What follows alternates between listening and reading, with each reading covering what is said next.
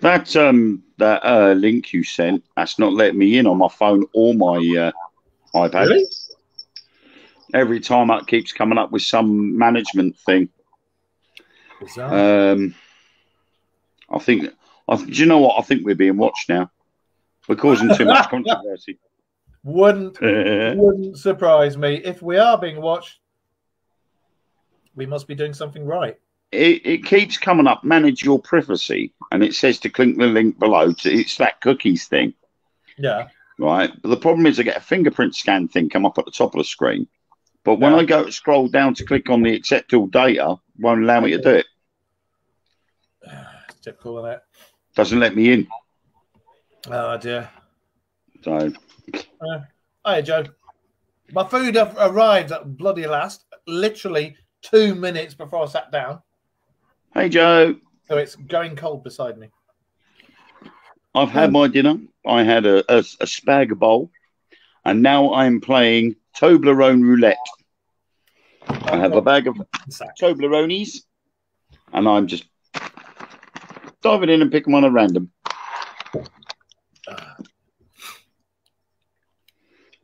I'm good, thanks, Joe. I was going to say some jokes there, but I'm not going to bother. I'm a bit shattered after a whole day yesterday of sorting out my parents' house. Ready to move in a couple of weeks' time. Yeah. But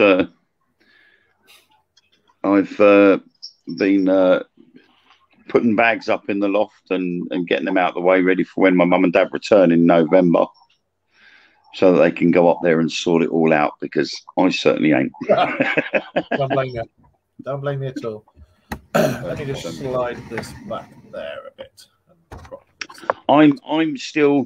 There you go. I've been this week. I have been checking up on some information about what we saw last week. Yeah. And I keep drawing a blank. Which bit of information? I can't find anything regards to what we saw in the forest last week. Yeah, there wasn't, was it? There was no International Space Station. There was no Chinese space station. There was no Starlink satellites, and there were no other scheduled satellites. So whatever we saw was where UAPs, UFOs, whatever the hell you want to call it. But it seemed mighty odd that after those three went up and went across, all of a sudden 3 jets go as well. The thing was as well is with some of the tracker systems that you can get online. Yeah. You can actually backdate it. You can rewind them. And you can rewind them so far that you can get the trajectory from a week ago, 2 weeks ago. Yeah. And when I looked on the Starlink one, trajectory is totally out of place. Yeah. But the Starlink satellites, they all work in rows. That's right, yeah, because you can see them all. They're in groups and they're all in a line. But what we saw that Saturday were not in a line. They were 3 separate entities going in 3 separate directions. I backtracked on the ISIS, the Chinese ISS, the Chinese space station. Shit, ISIS have got into space. Fucking aliens! Whoa! So the International Space Station, the Chinese space station, backtracked on those. Nothing in that area at that time. Yeah. Even civilian and military aircraft, none in the area at that time. So we saw them 3. Then we saw that flashing thing, whatever that was. And then we had the 3 jets fly over. 2 of them were passenger jets. Yep. But that third the third one was a military jet. But it was a cargo. It wasn't a fighter jet. Okay. But you can see the difference between UAPs and normal planes. Definitely. Or our air traffic. There's a very big difference, isn't there? Yeah. So it just seemed weird that up to that point, we hadn't seen any aircraft fly over whatsoever. From the walk down from the car park, while we were walking around in the forest and at the location, there was not a single jet flew over. Then soon after we saw those 4 things, the jets were there. It was almost like it was choreographed. It was, wasn't it? For those of you who just joined us, and yeah, we're fine, thank you, Andy, mate. Last week when we went to Rendlesham Forest, we were taking a break in the filming, and we were leaning up against the UFO monument that's there, and we were looking up through the gap in the trees from the hollow that this thing's in, and we watched 3 UFOs, UAPs, whatever you want to call them. We watched them all go over. And the big difference is it's not like a shooting star. It's not like a meteorite. It's different. It's a set speed. It's not poof. It's like that. There's no flashing lights. There's no starboard, aft, nothing like that. It's one uniform color going over. And we saw 3 of them go over, exactly over the spot that we were in where the alleged UFO landed. We watched 3 UFOs, UAPs go over. And then, as we've just said, 3 terrestrial aircraft went over, and there's a very, very big difference, isn't there? Very, because obviously they've got the marker lights either side, tail light, and but the third one wasn't moving like a normal aircraft. No, it wasn't, was it? It was going like that. It was going across our vision. It was doing a wave. That's right. And that 4th one as well, where it flashed about 6 times, and then that was it. It was gone. Didn't move. It stayed solid. I spotted it above a tree, and it was flashing. And we all watched it flash about 6 times in total. That's right. And then it just stopped flashing. The director were watching it, weren't you? Yeah. And then I don't know. It was a bit weird, actually, to actually go to somewhere like Rendlesham Forest. Neither of us had been there before, but we knew the history of it. Yeah. And for us to actually go there, it sort of created that sense of euphoria in a way, was the fact that we've gone to the UK's very own Roswell, and we've stood in the spot where that UFO came down. Yeah. And to actually witness something that we can't explain, whether it was a UFO or a UAP or our imaginations, we all saw it, and there was 8 of us there. Yeah, it wasn't our imagination. And you had 3 of them. 3 of them had missed it by going back up to the car park, didn't they, to get some equipment? Yeah. So they were quite gutted that they missed it.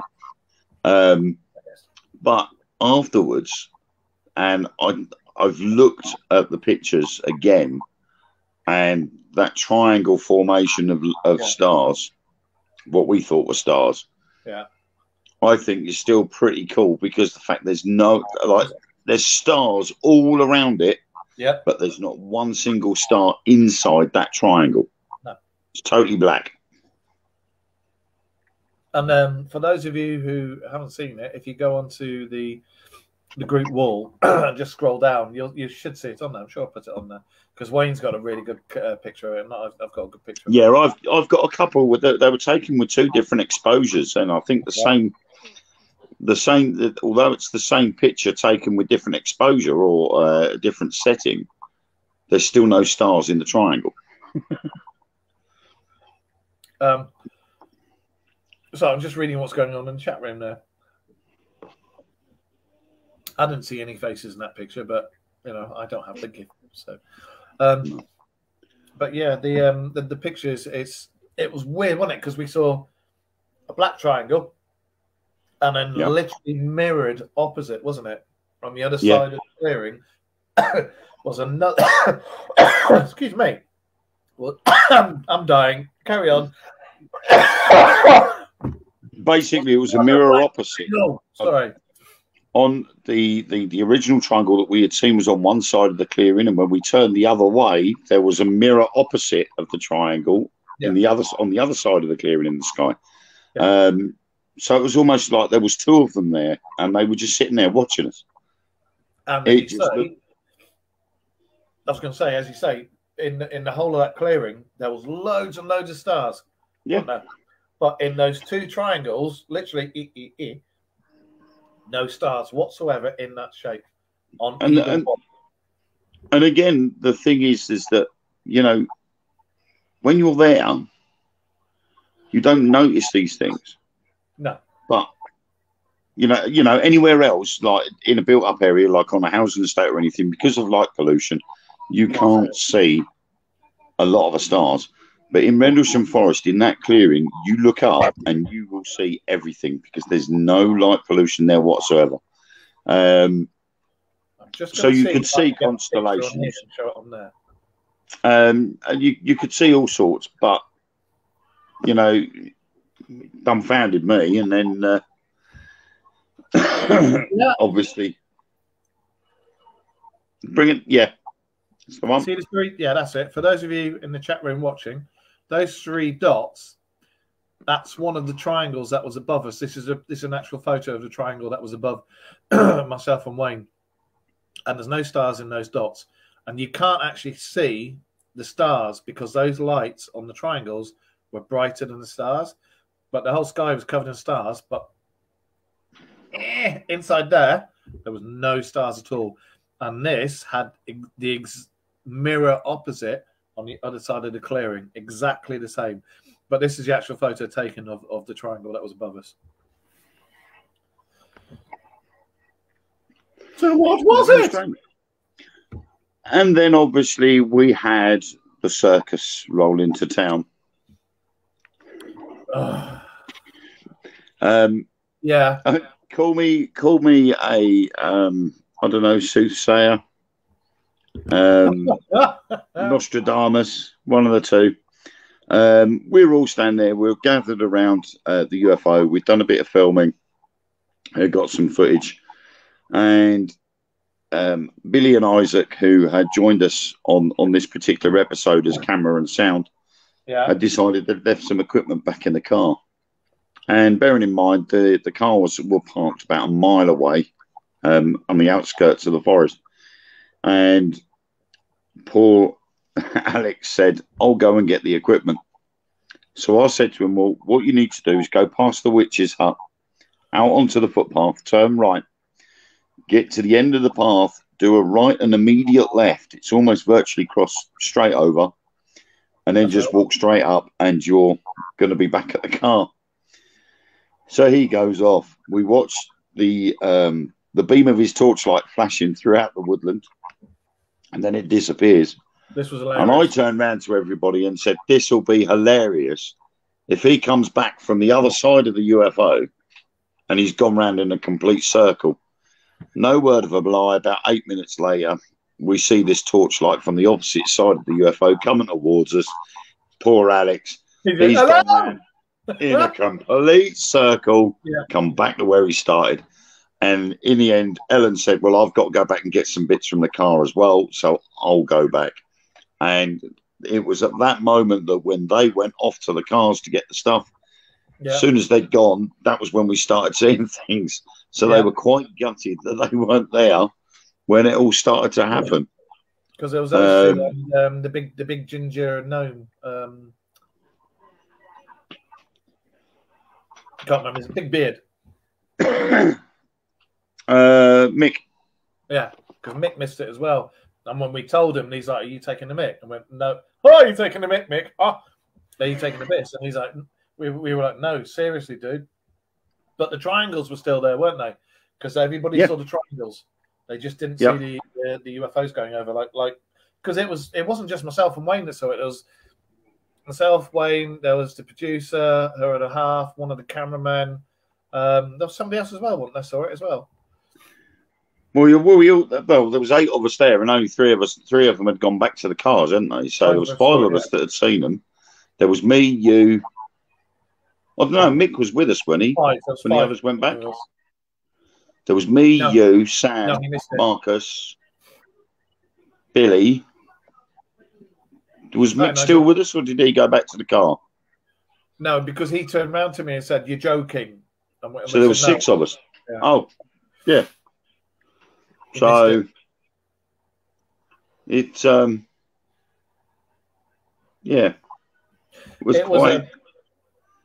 was brilliant, wasn't it? You got to admit, filming in Rendlesham Forest, and that's on my bucket list of places to go.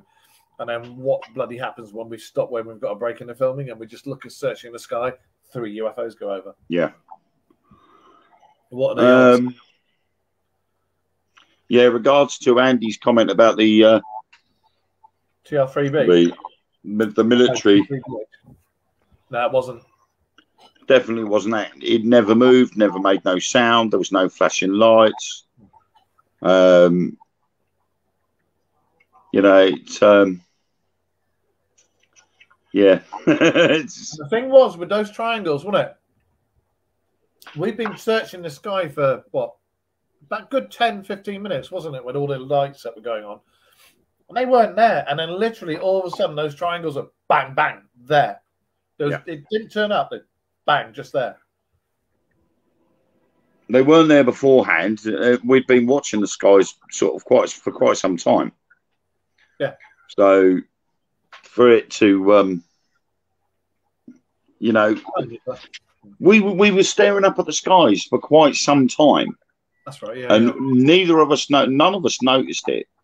And it wasn't until after we'd seen those 4 objects in total, that them other 2 that were stationary were there, with no stars inside them.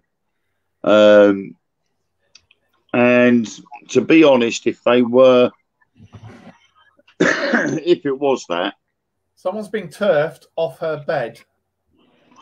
If it was that aircraft, then it was very close to us because them lights were pretty big. Yeah, they were, weren't they? They were huge.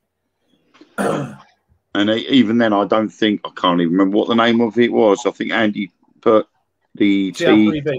TR3B. The one that they've all denied knowledge of having. It's supposed to be a big craft. But that thing, that triangle that was above us, both of them, they weren't at normal plane height. They were way up. So whatever these 2 triangles were, they were fucking huge.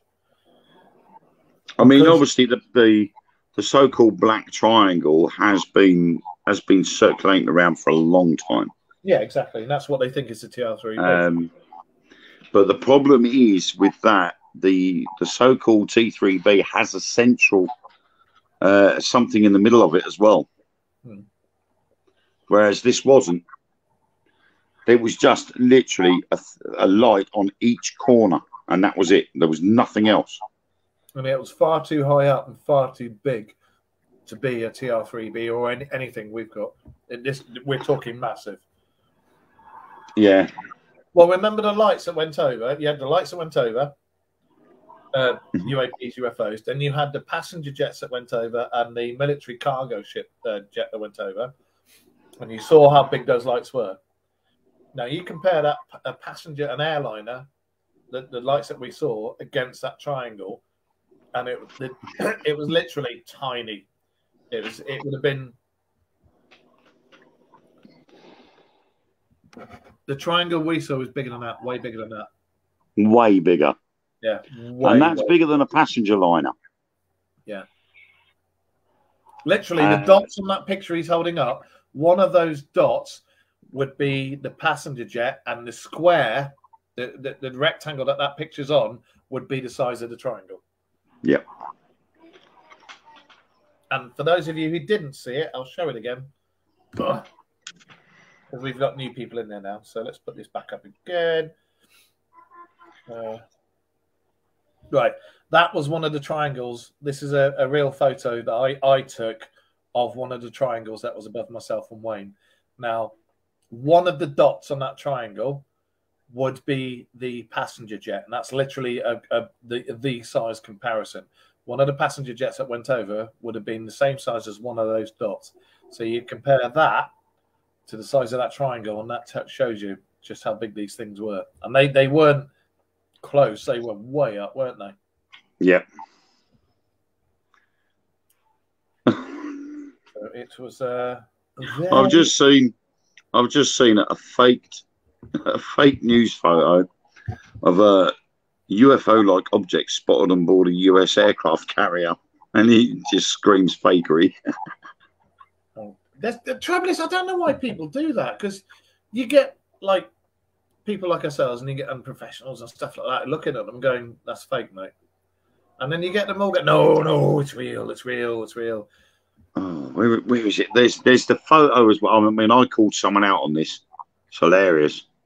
Yeah. There it is. Right. I called someone out on this, and they couldn't give me an answer. If you look, yeah, right. Look at the so-called the aircraft, and then look at that camper. So why's the shadows on the other side? Shadows go different directions. Yeah. The camper van, the shadows going to the left, and on the other one, on the aircraft, it's either going straight down or to the right. And then look at the shadow of the lorry with the crane on it. So I'm like, you do realise that picture's fake, don't you? And they went, no, it's not. It's 100% authentic. And I'm like, so why is the sun's shadow going in different directions? And he's like, oh. Perhaps we're in the Star Wars universe and it was Tatooine, which has... Right. So... And Karen. But yeah, I mean, most of the TR3B, I don't know if you call them schematics, but a lot of the ideas behind the TR3B have got a central light on them. It's like as well as one on each corner. Like the stealth bomber. The stealth bomber. Yes, basically. So there was no lights in the centre of it, though.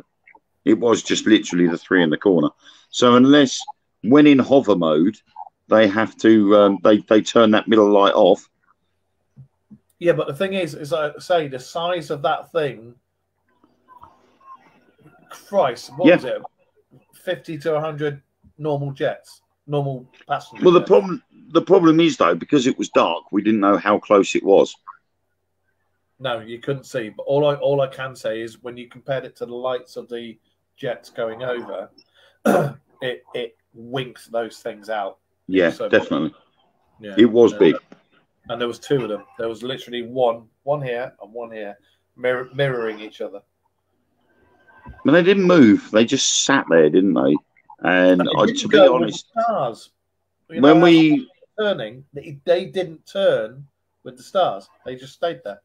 And we were there for quite some time. And even when we moved on to where the meeting place was, I was still looking up every time we got into a clearing, and they'd gone. They weren't there. Yeah. It was almost, wasn't it? That night we said it was almost as if we were doing the filming in Rendlesham. We got to the UFO bit because you can see one thing we said and we pointed out to the producer and everything was you've got the monument there and you've got the clearing, but you don't actually realise just how big the clearing would have been back in 1982. 1980. 1980. Oh, yeah. Boxing Day, wasn't it? Yes. 3 o'clock in the morning, Boxing Day.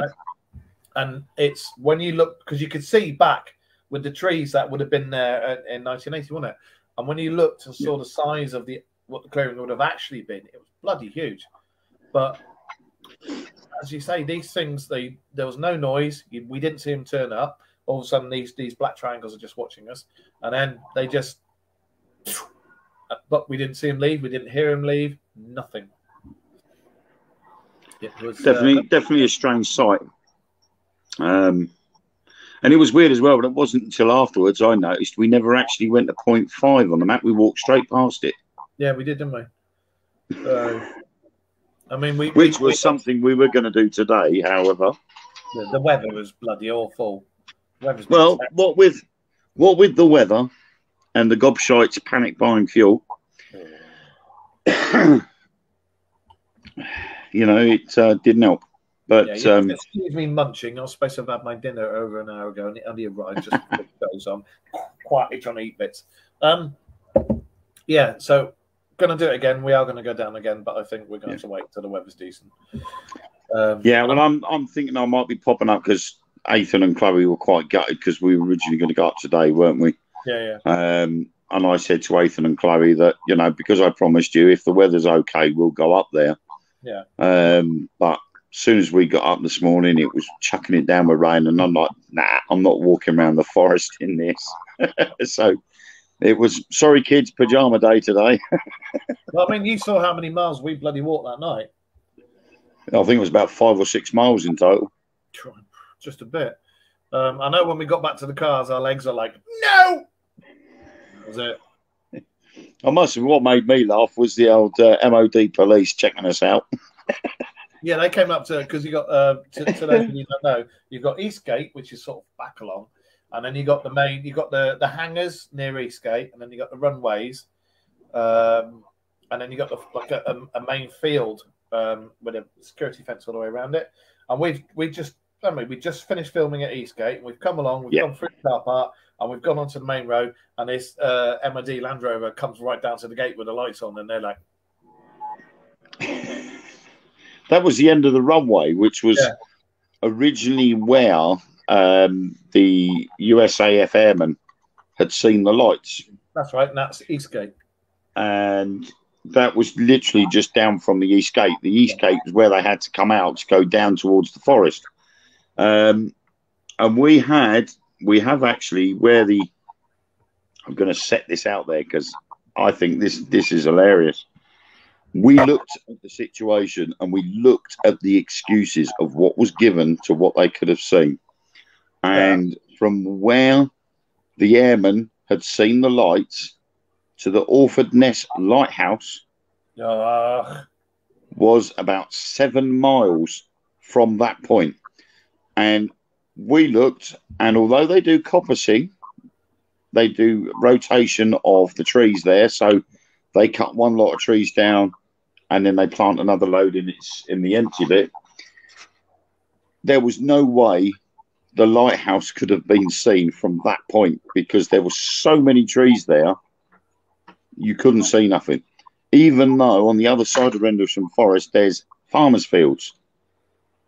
Who's that? Hello, Ellen. I can see it. I can see Mrs. Wayne there. Oh, Jesus. Hello there, Mrs. Wayne. And who's that in the background? Behind there. Just ducked down and hid out the way very quickly. Who was that? Oh, second. Hello. Hello there. How the very devil are you?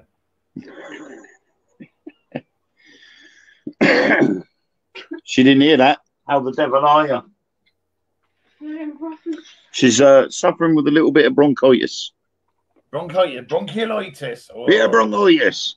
Big breast. Yes, and I'm only 16. She's been out in the field too long, she has.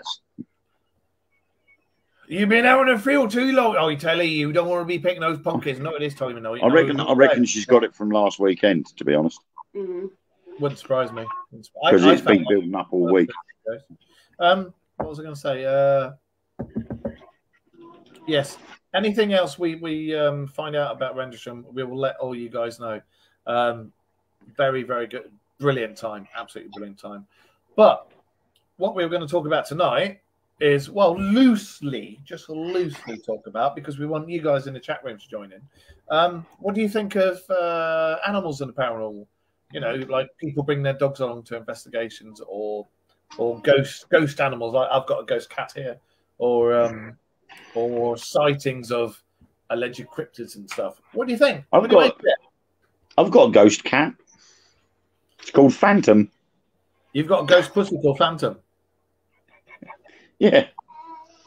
And we've got what was it, Ellen? We've got Ghost, isn't it? Our rabbit. Yeah. Well, I've got. Hang on. And a banshee as well, by the sound of things. And where's Ghost? Where's Ghost? Hello! Oh, this is Ghost. Yeah, screaming banshees off. Yeah, this is the Ghost. Hey? Screaming like one. I see Sir is voicing his opinion. Yes. As soon as Ellen went down to my parents' house to went down to the house to pick some stuff up to bring back. And Freddie. That's my mate Martin. My mate Martin. Hello, Martin. You all right, then, me handsome? You're alive. Please don't swear. Shit, fuck bugger. Go on, bugger off. I've made a fuss of you. Bugger off. But yeah, I mean, she went down to pick up some stuff from my mum's, and Freddie kicked off. And then as soon as she comes back and says hello to him, he kicks off again. So, dear. So yeah, how many you lot out there? Animals. I think Joe said something about. Joe just said, "Why are you talking?" Oh no, Andy. Norfolk. Not Norfolk. I don't know. Well, you didn't realise I was talking Norfolk. I thought I was talking Somerset. But never mind, I tell you, fucking Norfolk, Somerset, same thing. Just a few hundred miles difference, that's all. Oh, from the same area. If you're going to do Norfolk, you've got to go beautiful. Yeah, beautiful. Bernard Matthews is beautiful. Talking Norfolk. Oh, dear. 30. So, yes, double. What do you make of it? Because you know quite a bit about that Chappie's RAF dog, the mascot, that people don't like saying the name. Yes, they don't like saying the name because it's rather rude. But it was also a code. It was also a. I'll say it because I don't give a monkeys. This isn't meant to offend anybody. It's not meant to upset. Well, no, anybody. because I mean, I'm of the same thinking, to be honest, because it is historical fact. And the way people are looking at it is they're trying to change history by denying you the knowledge, and I don't think that's fair. And yes, Guy Gibson's dog was called Nigger. Yeah. Because he was a black Labrador. It's historical fact. It's not meant to offend anybody, but that was the dog's name. Yeah. However, he mysteriously died the same night that Guy Gibson and the rest of his team, the rest of the squadron, went off on Operation Chastise to destroy the dams over the Ruhr Valleys, I think it was, in Germany. And I think it was about midnight, just as they were all going off to complete the mission. Poor old dog was run over and killed. He was then buried at the grounds of Scampton that night. A memorial stone was put down eventually. But his dog has been seen. Guy Gibson's dog has been seen about the base, specifically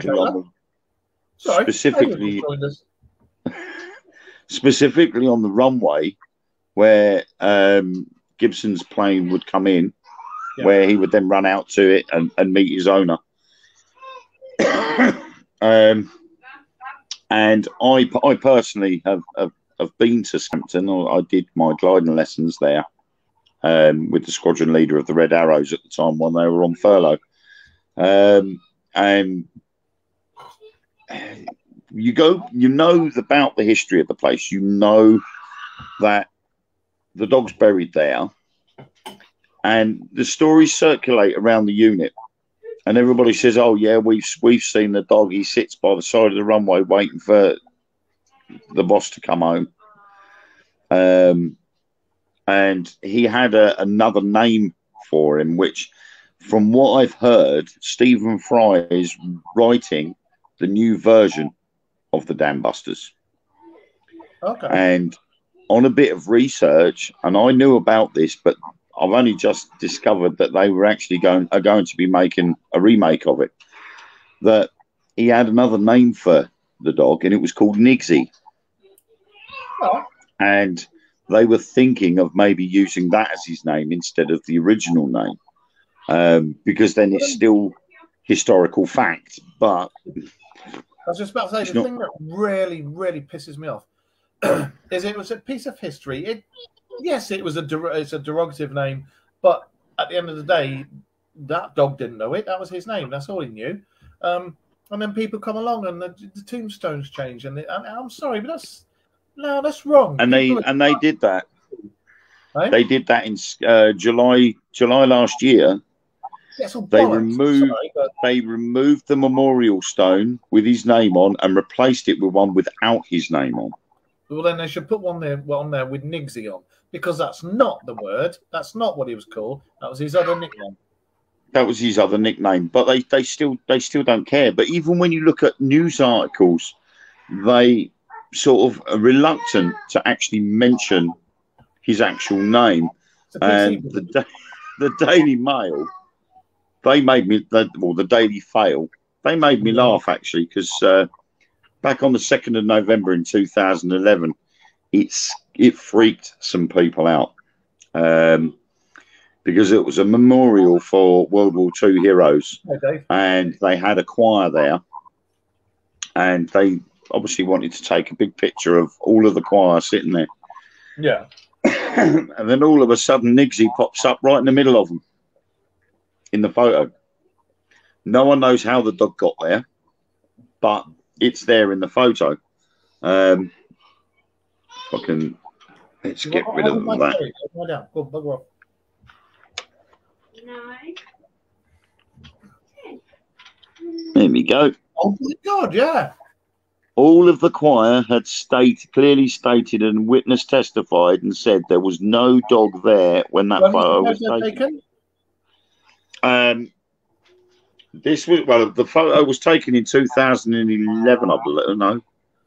Yeah. 2011. And Nigger died in, was it 44? 43. 43. Guy Gibson died in 44. Ah. Hello. You going to bed now? Yeah. It's Donkey! Donkey's looking for a Shrek! Stitch! It's Stitch! I'm stand corrected. Stitch, go bed! Night. Night, Stitch. That sounds weird. My late cat was called Stitch. Are you late? Oh, yeah, mate. You all right? Yes, me.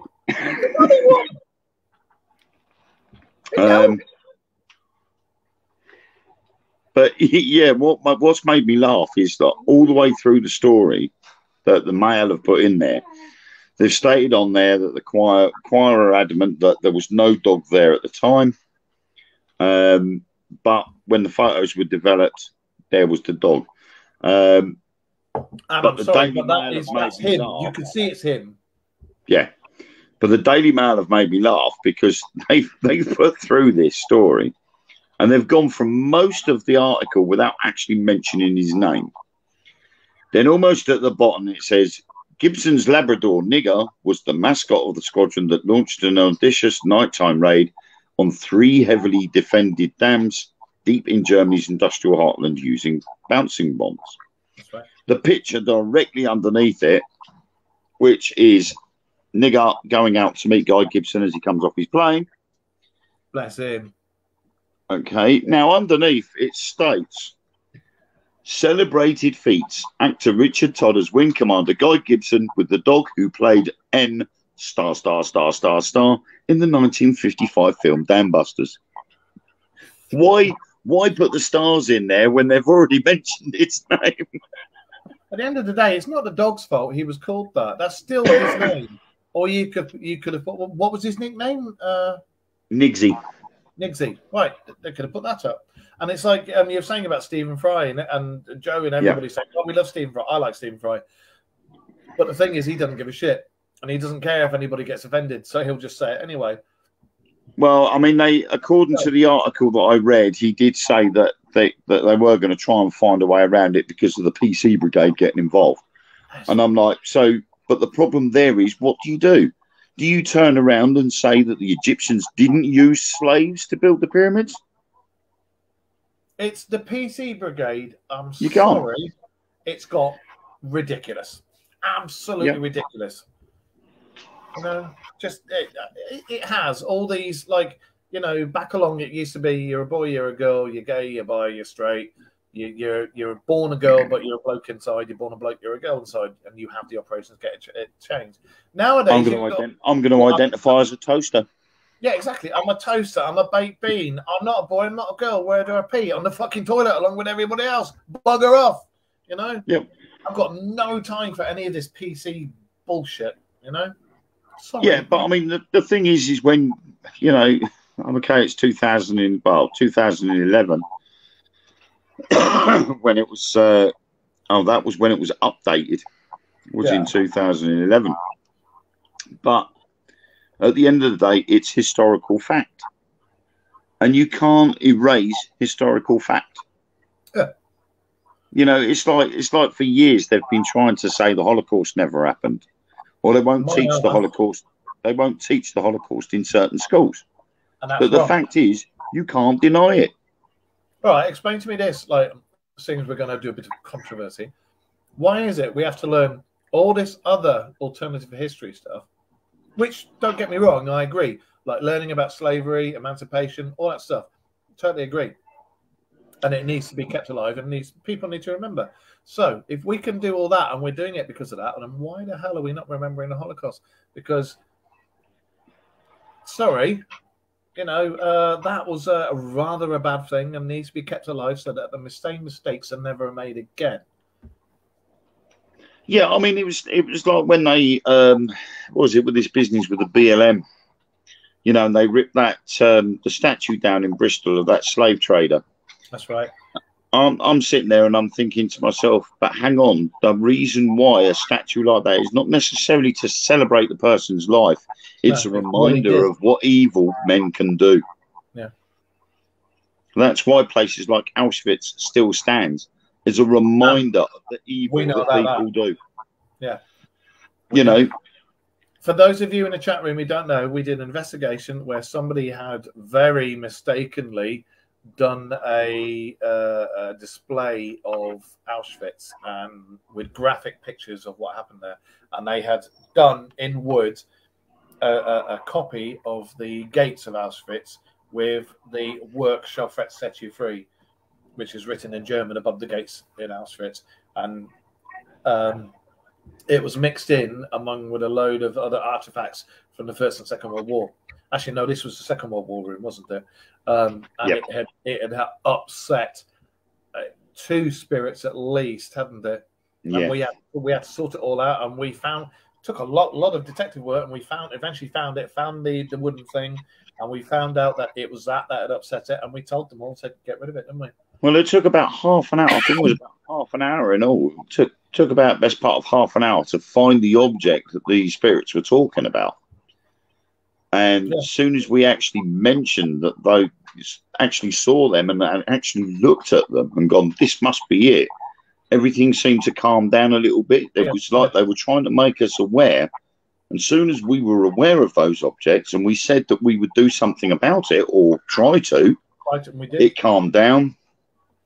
But whether they've moved them objects, I don't know. But they certainly weren't happy about them objects being there. No, they weren't. And everybody we spoke to were shocked, weren't they? And they said, we will try and get them moved. Yeah. But they did say that the bloke who put it there was a bit of a... coffee shaker. Bit of a coffee shaker. So he's shaking his coffee beans, was he? He was the Nescafe. Gold blend. He was the Nescafe Gold man. Yes, he was one of those, yes. We love them coffee beans. We do like those coffee beans. At least once a day with the coffee. Yeah,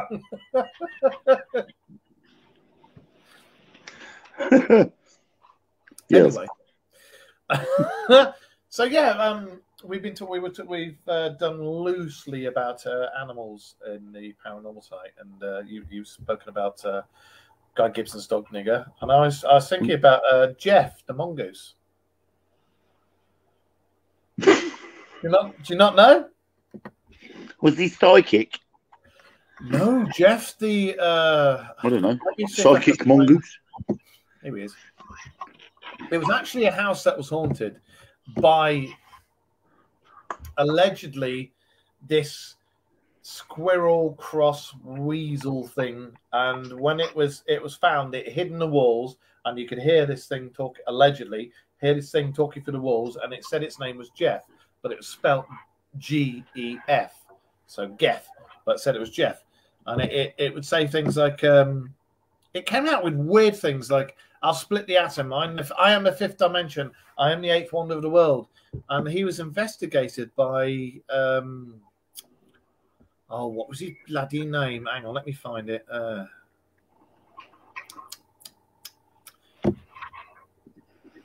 of course it's all there without the guy's name. This was in 1933. All right, who's that standing at the bottom of some stairs? Let's have a look. Nope, that's not him. I can't find his name now. I had it all up here. It's all gone. Jeff the Talking Mongoose. No. They took plaster casts of paw prints that were found, and they said it was a polecat. But I'm just looking at all the photos from it now. Jeff the Talking Mongoose. Get off the photos and show me the name of the guy who investigated it. No. I must admit, I do find it amusing when you Google ghost animals and you get some strange pictures come up. Oh, you do. Just type in GEF, the Talking Mongoose. Hang on. Because all it's doing is showing me photos. It's not actually anything else, which doesn't bloody well help. What are you laughing at? Look at the screen. Hey? Look at the screen. What the fuck? Like I said, some of the things you find on Google when you put in ghost animals. Oh my god! That's the haunted farmyard. That is the haunted farmyard. I'm sure they brought a film like that out in the late 80s. The thing is when you put in things like ghost animals, it comes up with things like a ghost crab. Actual animals that have got the name ghost in them, or they've been named such, like the ghost bat because it's pure white. Right. Yeah. Again, ghost crab, ghost shark, ghost frog. I don't know why they call that a ghost frog. It's not even white. Ghost moth. Well, I've found the story. I've found the actual story.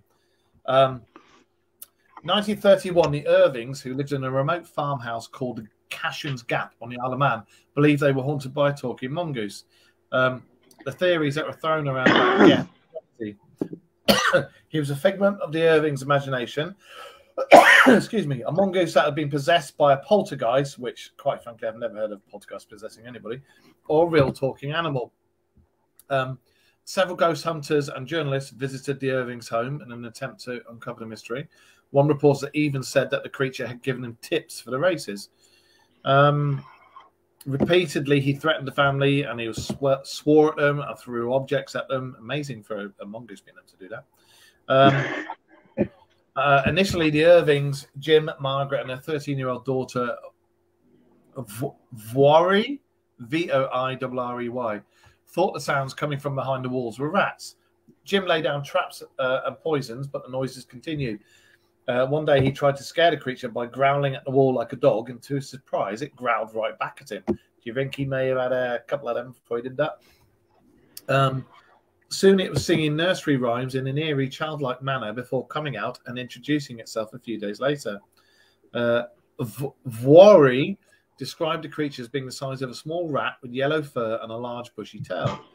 The animal said it was a mongoose called Jeff, but spelt Geff, who'd been born in New Delhi, India, and was then hunted before escaping to the Isle of Man, all the way from India to the Isle of Man. What a strange place to settle.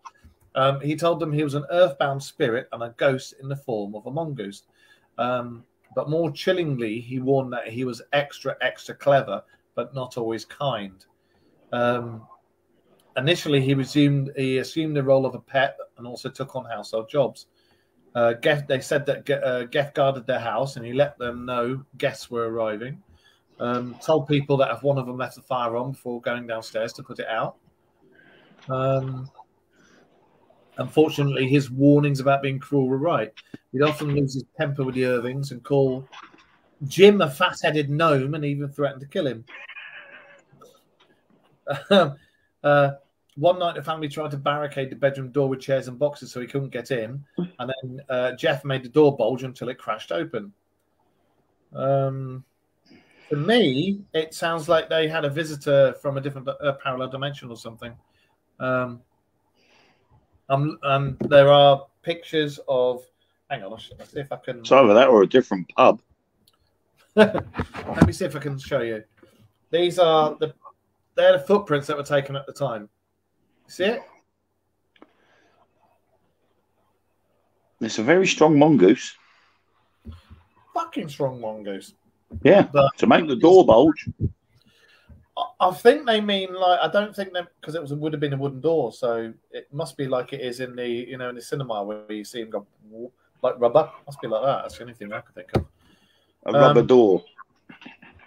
Skeptics said that the footprints belonging to Jeff were actually created by the family's sheepdog.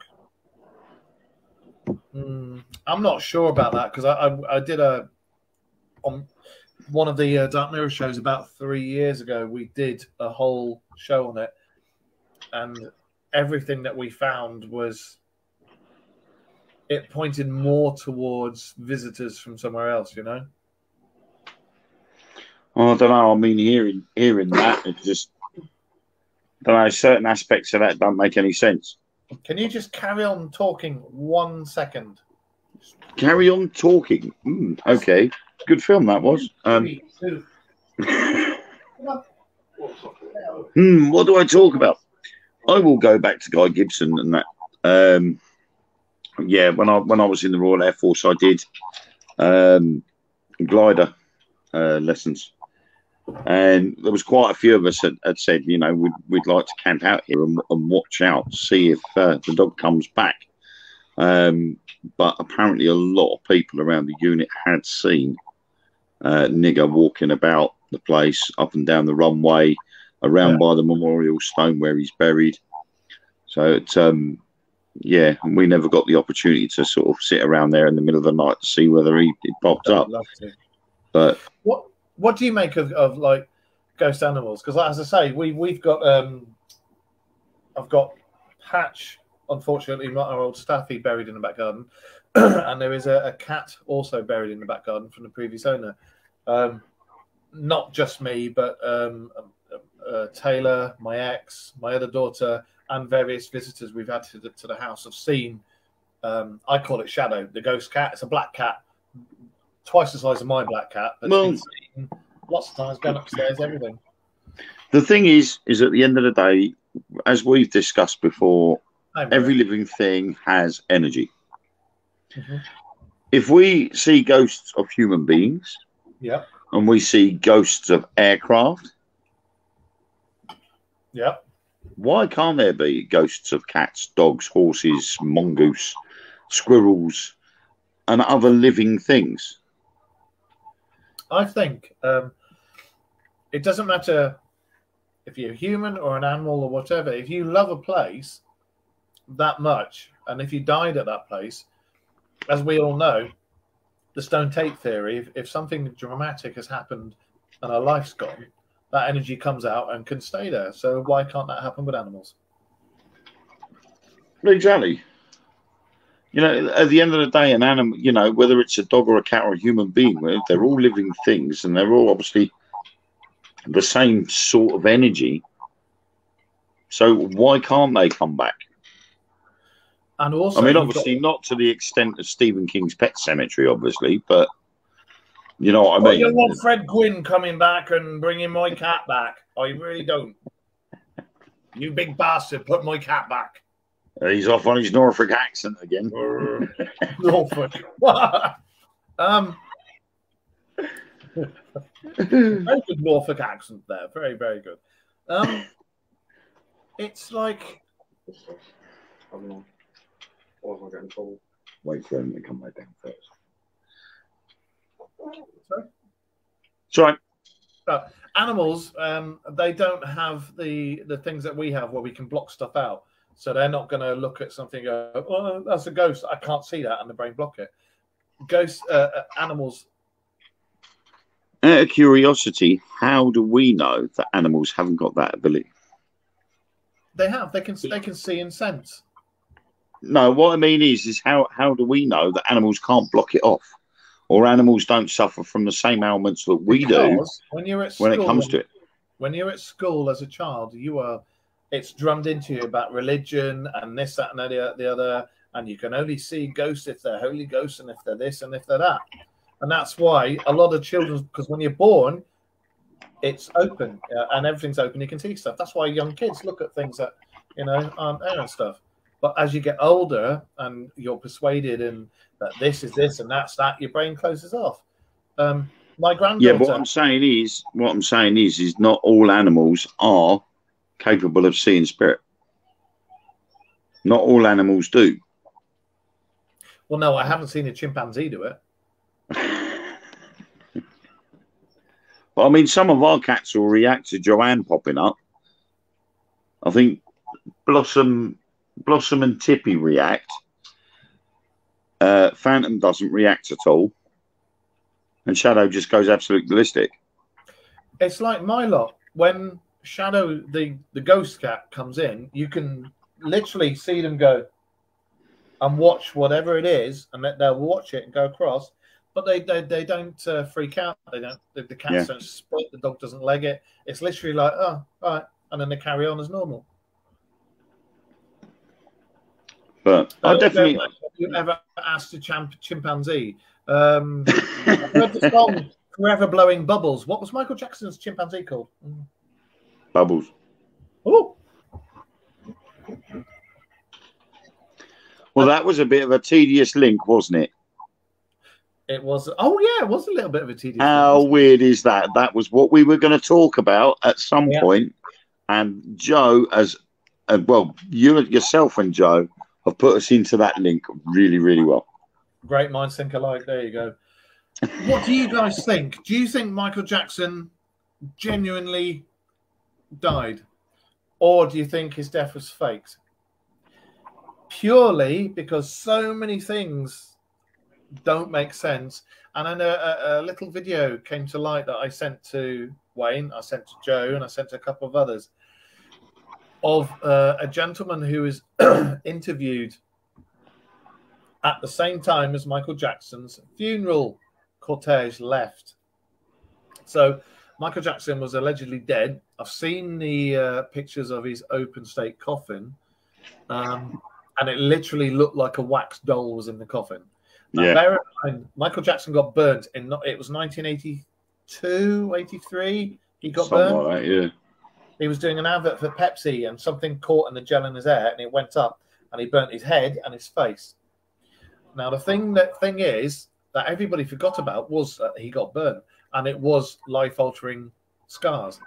Yet, all of a sudden, a couple of years later, no scars, nothing. He's absolutely fine. This guy who was interviewed the day of Michael Jackson's funeral, and he was in the NBC recording studio or whatever it was, being recorded, was a guy who had been burnt, who had the same eyes as Michael Jackson and the same voice as Michael Jackson, and he called himself Dave. And he said he got burnt in 1984, and Michael Jackson befriended him in hospital and took him in as one of his best friends. Right, with that story, he was 6 years old and living with his mother, Marie Rothenberg, in the Carroll Gardens neighborhood of Brooklyn, New York, when his father, Charles Rothenberg, kidnapped him to California. The parents were divorced and in conflict over custody of David after the two argued on the telephone on the evening of March the 3rd, 1983, at a motel in Buena Park. Charles gave his son a sleeping pill, and after he fell asleep, poured kerosene on the bed and set fire to it. He then left the room and watched from a telephone booth across the street while other guests rescued David. And he was treated with third-degree burns over 90% of his body. He required finger and toe amputations and received a total of more than 100 skin grafts. He was badly disfigured and during one grafting operation experienced brain swelling that led to seizures and other complications. But, as Mark says, when you look at him now, he's down as, when you type Dave in. He calls himself Dave, doesn't he? He calls himself Dave, but he's an artist. And yes, the similarities between the voice and the eyes are really, really freaky. They're fucking identical. And it's weird. Oh, hello, something come on up here. He's dead. Dave is dead. When did Dave die? Dave died 3 years ago. That was a bit of a tongue twister. It was, wasn't it? Police are investigating the mysterious death of burn survivor and friend of Michael Jackson, Dave, 42, whose father set him on fire when he was 6, suffering 90% of his body. Dave, real name David Rothenberg, died in Las Vegas on July the 15th, age 42. He was transported from an apartment complex near McCarran International Airport to Sunrise Hospital and Medical Center, where he was pronounced dead. The coroner has not ruled out cause of death yet. Friends tell the dailyfail.com that they fear he may have accidentally taken too many meds. He made no secret of the fact that he used heavy duty pain meds to make his life manageable. Others believe his death could be related to heat exhaustion because it was so hot on the day he died. He'd have been used to that. Dave made global headlines in 1983 when he suffered burns on 90% of his body. So, Dave is dead. Dead, Jim. Joe, we're not saying Michael Jackson's alive. We're not saying Prince is alive. We're not saying Michael Jackson is dead either. We're not saying Prince is dead either. Same with Elvis. I'm not saying he's dead. I'm not saying he's alive. We're just saying that they're very strange circumstances, and the video that's come out of this is very. There was another thing as well. There was a strange guest at the tribute show that they did for Michael Jackson. That's right. If I can try and find it. The thing is, Michael Jackson was known for disguising himself all the time, and we're not just talking sunglasses and a wig, etc., etc. He'd go into prosthetics, latex, proper cinematic stuff, so you would never recognize him. All-Star Concert celebrates Michael Jackson's 30th birthday anniversary celebration at Madison Square. All information of it's been removed, but there was a guy at the concert that everybody pointed out, and he was at the funeral as well, oddly enough. And they pointed him out, and that everybody had said the same thing. It looked like he was wearing heavy prosthetics. That it was a face mask that he was using. And they wanted to know, why would someone go to this extreme measure to disguise their face? And everybody then started pointing at the finger. And the speculation mainly was because Michael Jackson was under a lot of pressure. He was forced into doing the concerts at the O2 Arena, despite him not wanting to do them. And maybe this was his way of getting out of it. Maybe he looked at it that it was the same sort of get out clause that Elvis Presley had. When Elvis Presley died, he ended up selling more songs and more albums than he did when he was alive, which boosts the estate up something chronic. Now, what better way to look after your kids than to fake your own death, and all of a sudden your record sales go through the roof, all your debts are cleared, and your kids are sorted for life? And we've seen the video of the ambulance that took his body away, and it got to the hospital, and he came out the back of the ambulance and straight into a side room. Yeah. And the thing is, it's like Joe's like, I don't know.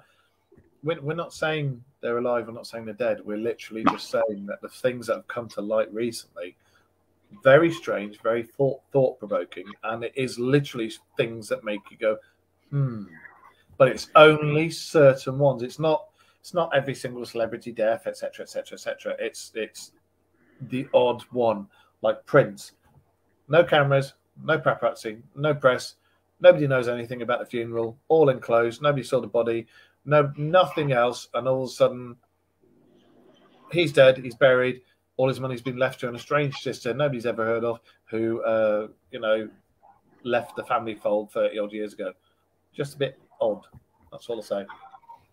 Well, they do. I mean, I think it's what? How many is 11? Is it? Maybe more, maybe less.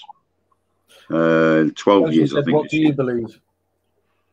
I think it's possible, but Who knows? The thing is with us, especially with the show and everything, just keep an open mind about everything. You know, it could be, it may not be, but there's a lot of strong evidence saying that it is. You know. Yeah, I mean, there are so many conspiracy theories out there about whether he's still alive or not. You know, there's a clip on YouTube that's been watched by more than 3 million times. And everybody thinks it's Michael Jackson. But this guy that does the dance moves is so good, everybody thinks it is Michael Jackson himself. Kanye West recently said Michael Jackson tore down the walls and the doors of culture in a new interview of Pharrell Williams for ID magazine. And he said that we should have something that says we can't allow any company to tear down our heroes. Not on the Shade Room, not on social media, and especially not in documentaries. Yeah, but Kanye West has the brain capacity of a piece of broccoli.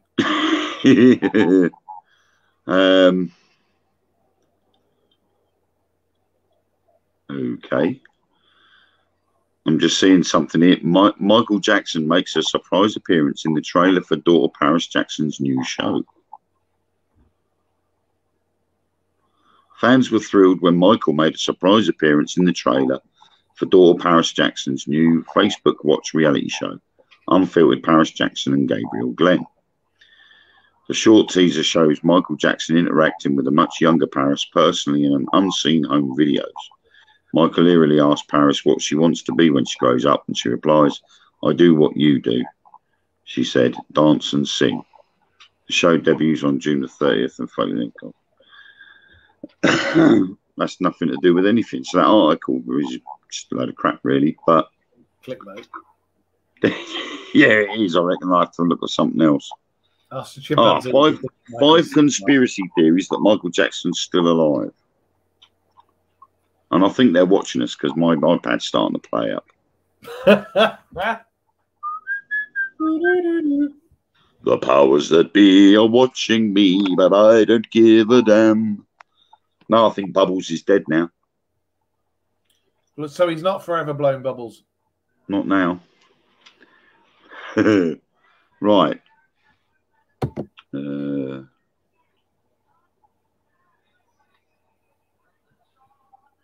Okay. Jackson conspiracy theorists known as believers have long claimed that the singer is still alive, having faked his own death.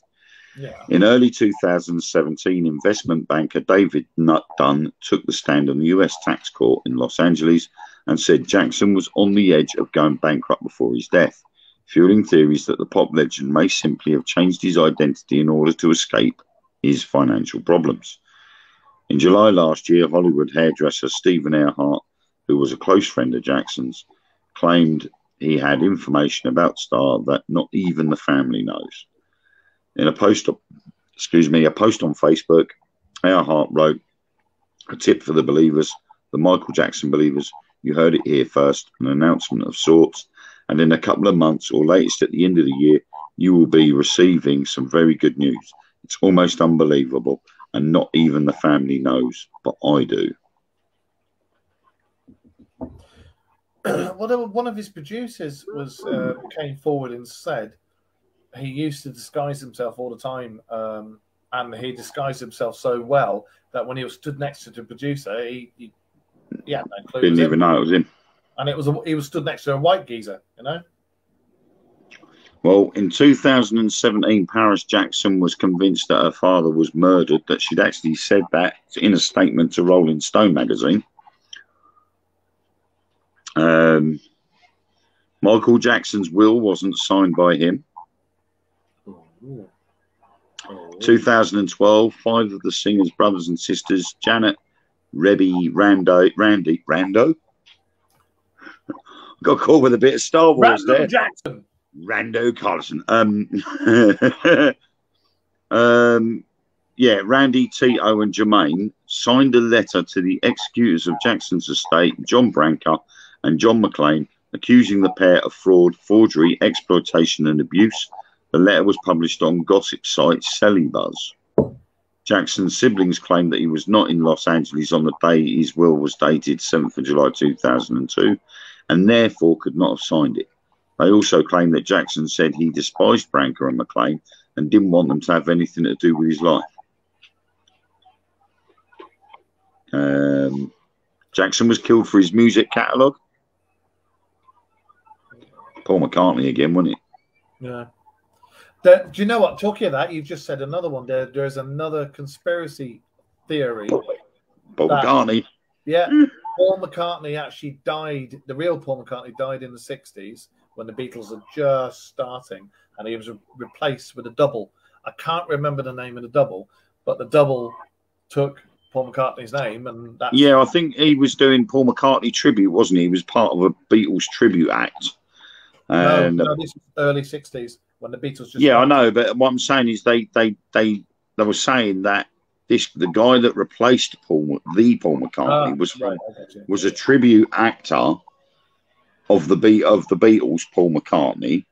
Yeah. And when the real Paul McCartney died, they brought this guy in to replace him.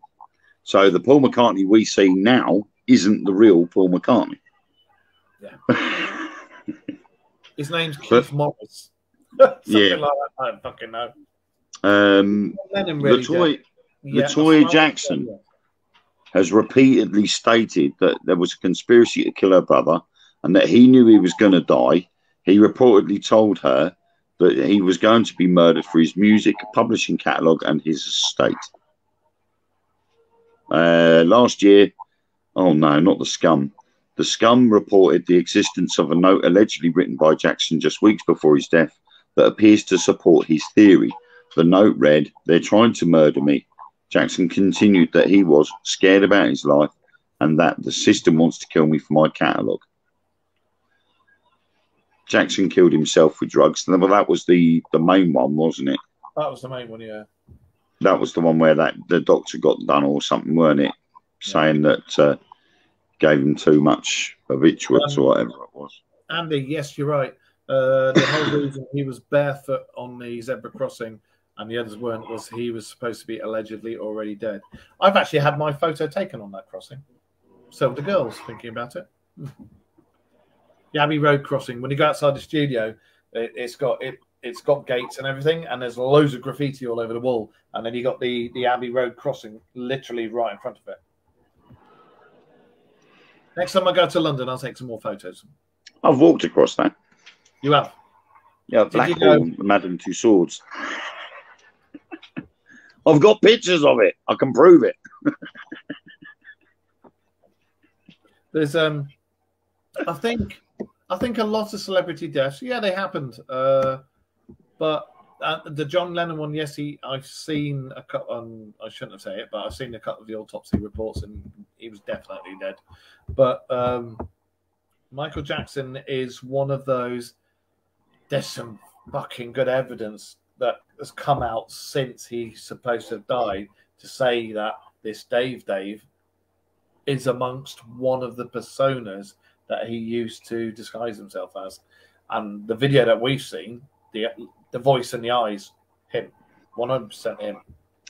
Yeah, I mean the problem there now lies is the fact that if this Dave really died 3 years ago, he ain't gonna be able to use that disguise anymore, is he?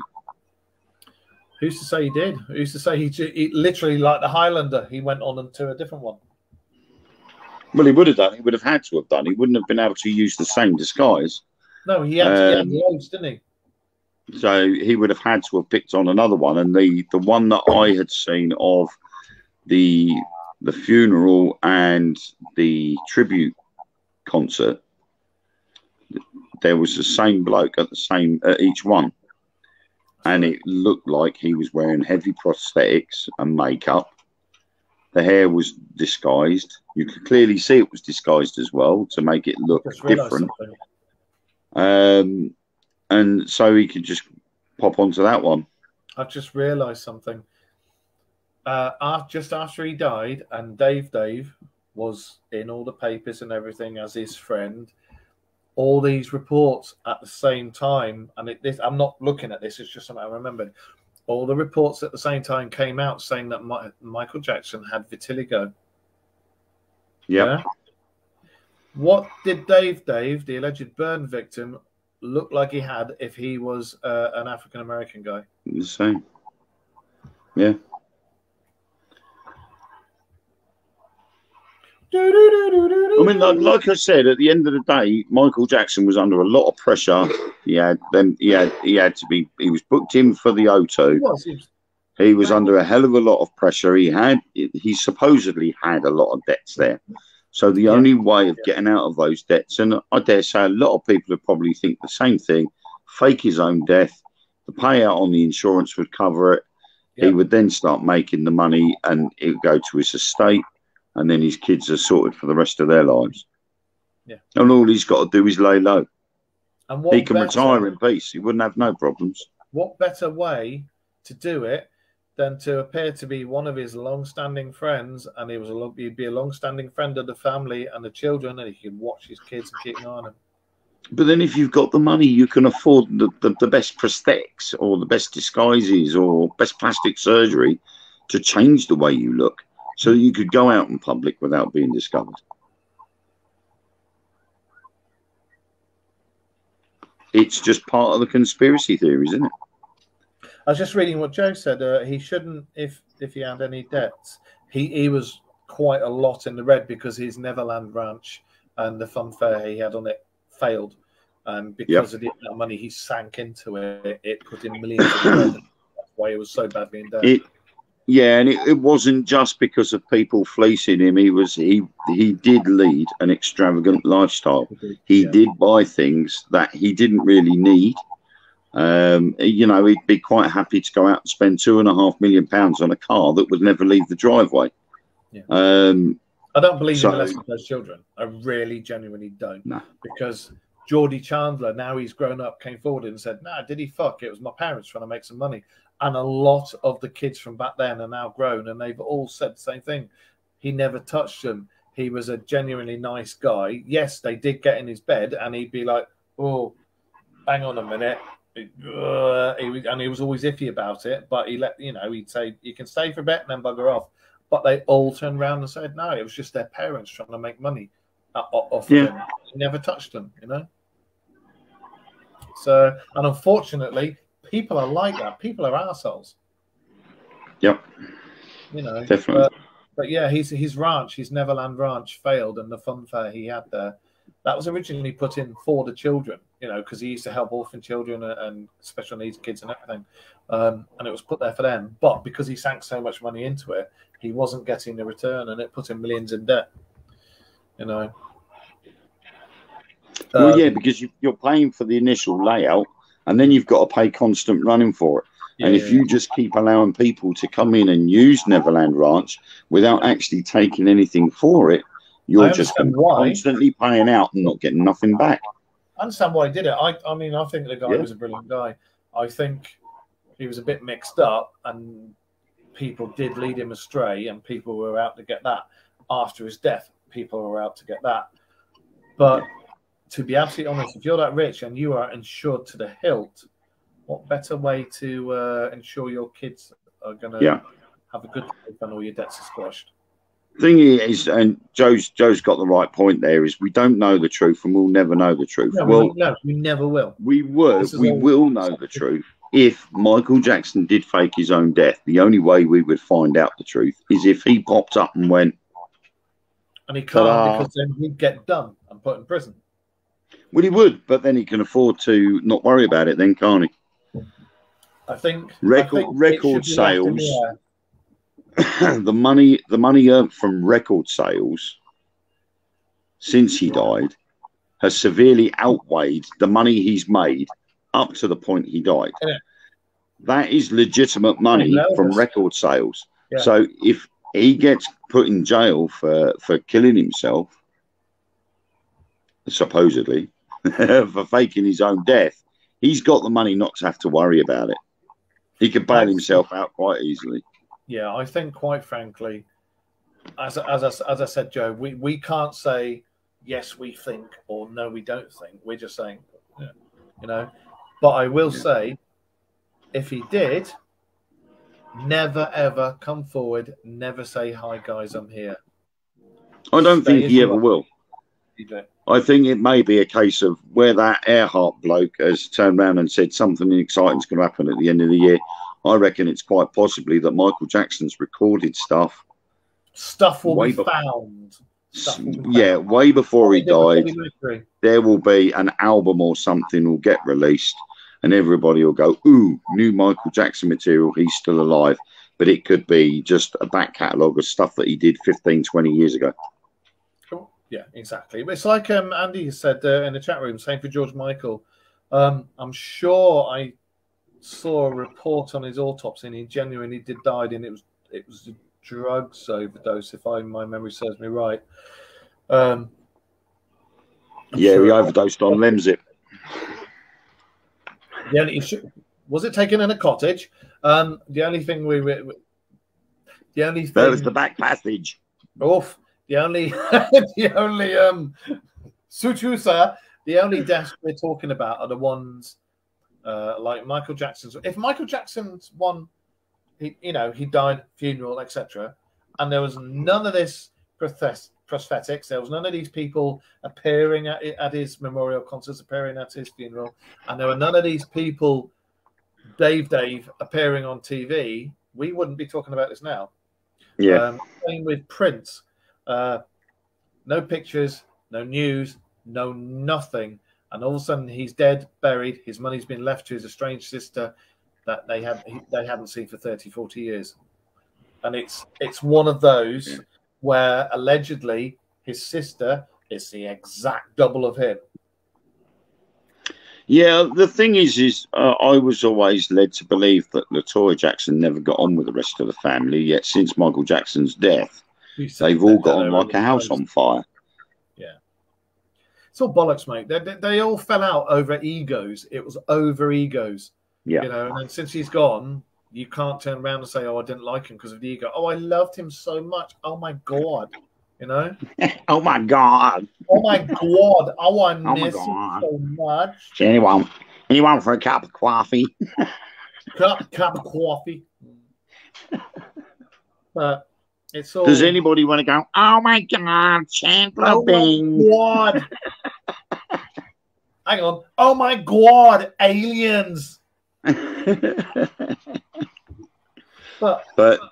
But no, I mean, at the end of the day, if he has sort of topped himself, then fair dues to him, to be honest. But he's best keeping out of the way. Yeah, exactly. I know you won't be, but Michael, or whatever your name is now, if you're watching this, stay dead. For your sake and your family's sake. And just stay like that. Isn't it? Yeah. Just leave it all in the realm of the problem is, and the reason why the conspiracy theories are there is because they've looked at Michael Jackson's situation, they've looked at his death and gone, it was the easy way out. He had too many debts. He was under a lot of pressure to perform at the O2. Yeah. And he was on a strict regime for his dance routines and fitness levels and the medications he was taking and everything else. He's probably just sat there and thought, my only way out of this is death. Yeah. And so someone has probably suggested to him, well, I know what, I will give you this cocktail of drugs. It will knock you out. I'll pronounce you dead. Ambulance will come and take you away. You can bugger off to some island in the West Indies or something. The ambulance. You can disappear off to the West Indies or something and live your life with Riley in your mansion there until you die. I will say legitimately. Interviewing, going on TV in the makeup and being interviewed as Dave, and going to your memorial and this, what fucking balls has he got? Yeah, I don't know anything about Whitney Houston. I think Joe's mentioned Whitney Houston, but I know Tina Turner was like that, wasn't she? You had Tina Turner, Britney Spears. Ike was an arsehole to her. Yeah. Nasty piece of work. The Jackson's father was a nasty piece of work. Yeah. And now you've got Britney Spears' dad as well. He's been a complete knob. Just been done. Yeah. Prince Philip's gone. Prince Philip's gone. He ain't alive, Christ. No, he's got. I know a couple of people who were on guard at the funeral. He's gone. The Illuminati. I see a lot of people try and say this isn't directed at you, Andy, mate, so don't worry. A lot of people say that the Illuminati were involved in this, involved in that, were involved in... I think if you are that high up on the fame wagon, and you've got that much money, but you've also got that much debt, and that is your option, you are going to have all those things at your disposal to enable you to do all that. Boy. Bye! You're going to have all those... if you've got that much money, but you're that far in debt, but you're that famous, you're going to have all the resources at your disposal to be able to do it down to a T. I do think appearing as Dave, and as I say, at the memorial stuff, you've got to have balls bigger than mine, mate. And I've got some pretty big balls, but to do that, you've got bigger balls. Yeah. Isn't it? But yeah, I mean, but then saying that, that was Michael Jackson's personality, wasn't it? You know, you look at all the documentaries, Michael Jackson was a kid at heart. He was a jokester, a prankster, and he loved messing around with things like that. So it would stand to reason that he would turn up at his own funeral or turn up at his own tribute concert. But of course, he's not going to turn up as himself. And now you can look on YouTube, you can look on TikTok. There are Michael Jackson impersonators out there that are bloody dead ringers for him. Yeah. So could any one of those actually be the real Michael Jackson in, you know, with a little bit of a change to his facial structure, just to make it not so obvious? We don't know. And unless he physically pops up and says, my name's Michael Jackson, he can't I didn't die, here's my DNA test results, I am the real Michael Jackson, you're never going to know. It'll always be speculation, like a lot of things. And that one that they're talking about in the chat room now about Elvis, I saw the picture of the guy that you were talking about. He was a homeless guy, wasn't he? And I'm sure he was down in Memphis, somewhere like that. And he literally was the fucking double, and he sang like him as well. But he was homeless, dude. And it's like, you know. But if you're that rich and you got that much money, why would you live as a bum? You wouldn't. I wouldn't have thought you would. I mean, I personally wouldn't. I'd literally go down the Highlander route. I'd sort out fake IDs, fake birth certificates from somebody who died long time ago, redo it, reinvent myself, and come up with something. I personally, if I was someone like Michael Jackson, and that was the situation, then, I mean, to quash those sort of rumours, I think he had enough. Like Joe said, I think he genuinely had enough. Yeah, if he did deliberately top himself, then obviously that was his way out. But if it was suggested to him, if we make it look like you're dead, go off to your desert island and live your life of Riley, the money would have to be there for him to live the life of Riley. Now, surely, if he's only got a certain amount of money, at some point, he is going to have to get more money from somewhere. Now, although his royalties have increased because of the sales of his albums have gone up because of his death, how is he going to get hold of that money? There is going to have to be proof there somewhere that Paris or, you know, his kids would have wired him money.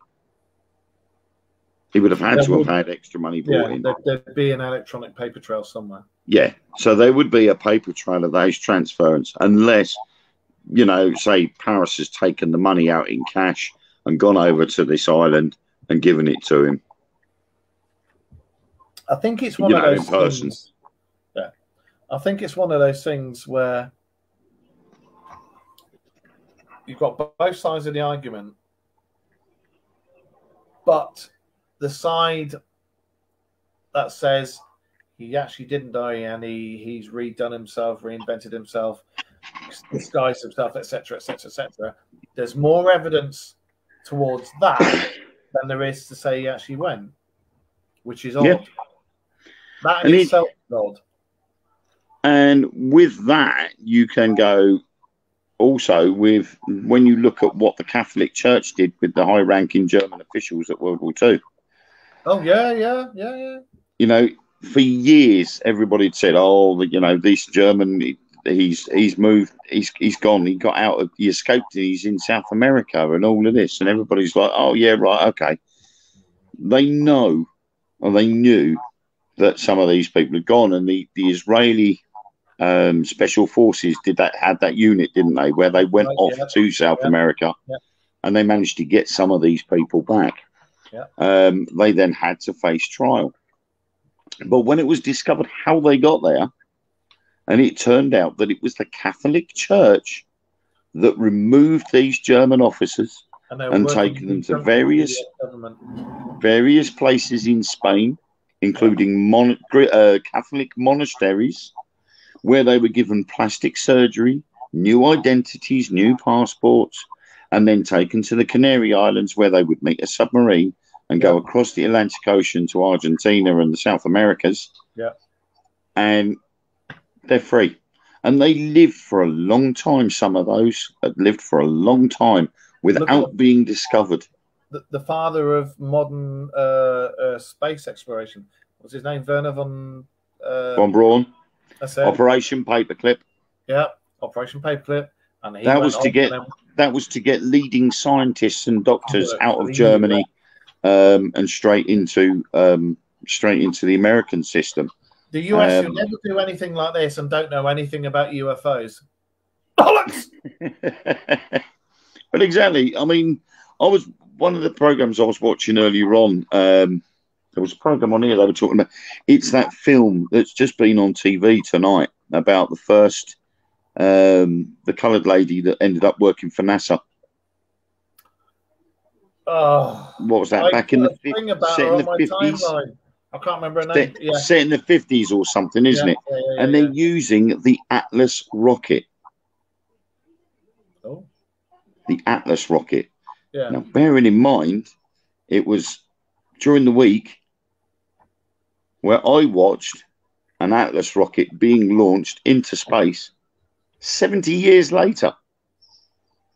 Oh, can you do me a favour? Still using it. Can you do me a favour, please? I witnessed an online conversation the other day saying, why on earth has Wayne been invited by NASA to do this, that, and the other? I know you. I know you've been invited to previous NASA launches. Would you like to tell everybody just why you got invited to that launch? Because I got rather annoyed about that. Who was it? It doesn't matter. It doesn't matter. It was just an online paranormal conversation that I happened to literally come across, and I saw your name and I went, huh? And then I put in there, hang on a minute. No, he bloody well was. You know. Right. The reason why I am invited by NASA to either attend or watch the launches is because I have always had a long fascination with space and therefore registered with NASA a long time ago. And they asked me if I would like to attend either in person or virtually. And you always share their launches and everything. And I share theirs and SpaceX's launches. And it's because of my fascination with space that I do that. And so far, I have got 2 passport stamps with NASA. I've also been invited to the next one, which is the launch of Lucy on the 16th of October.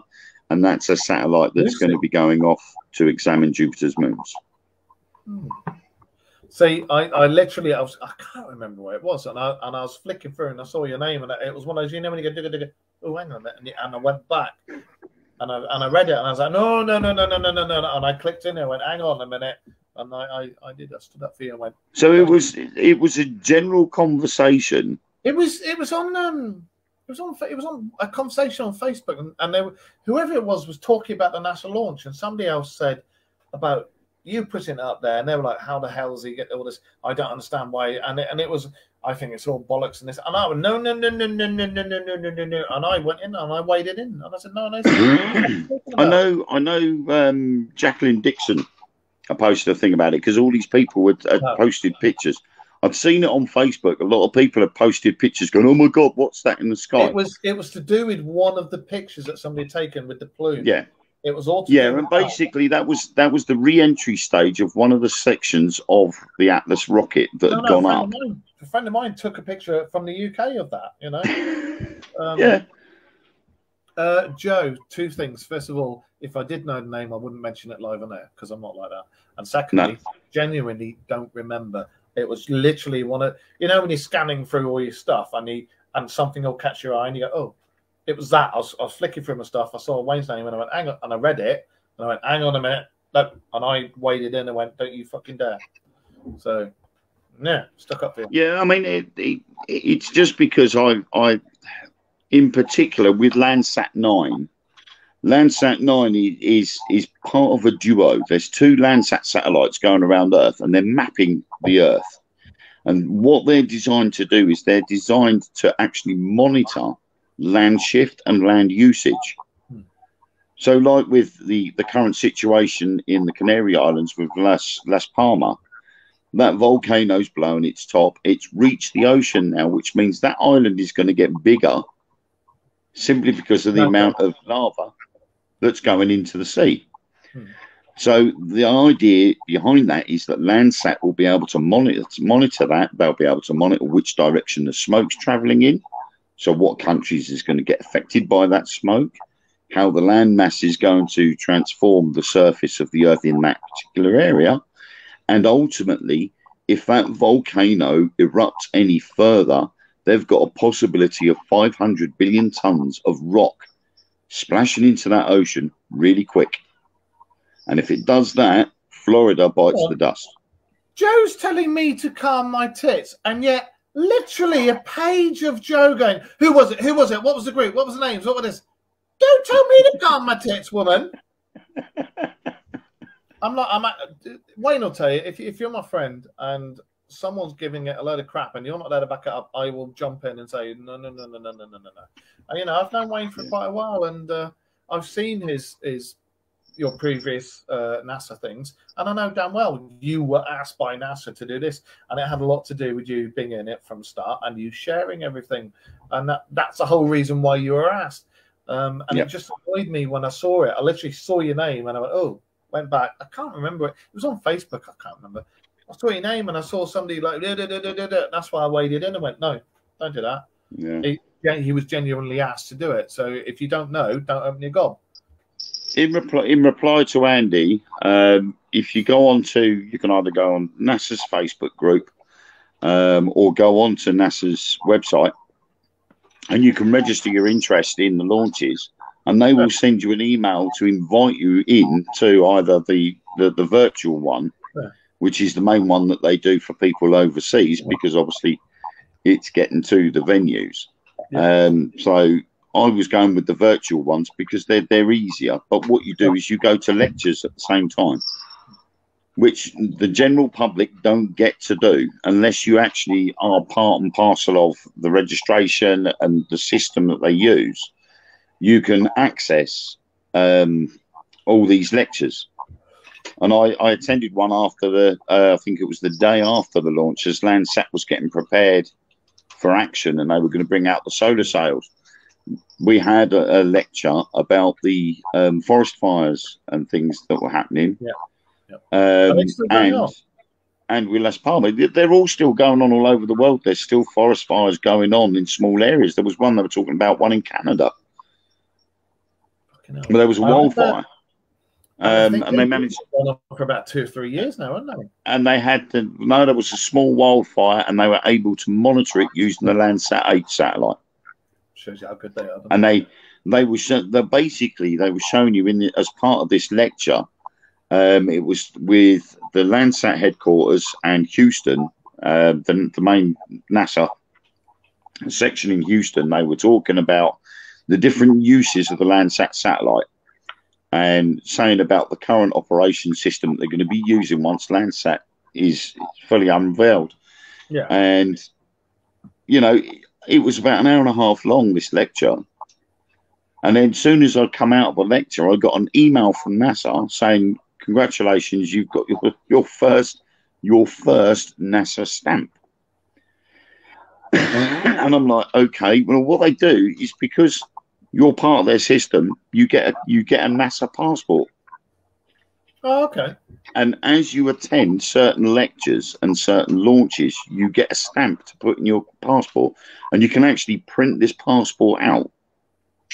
And then you can use with your scanner and your printer, you can actually print out your stamp to put in your passport.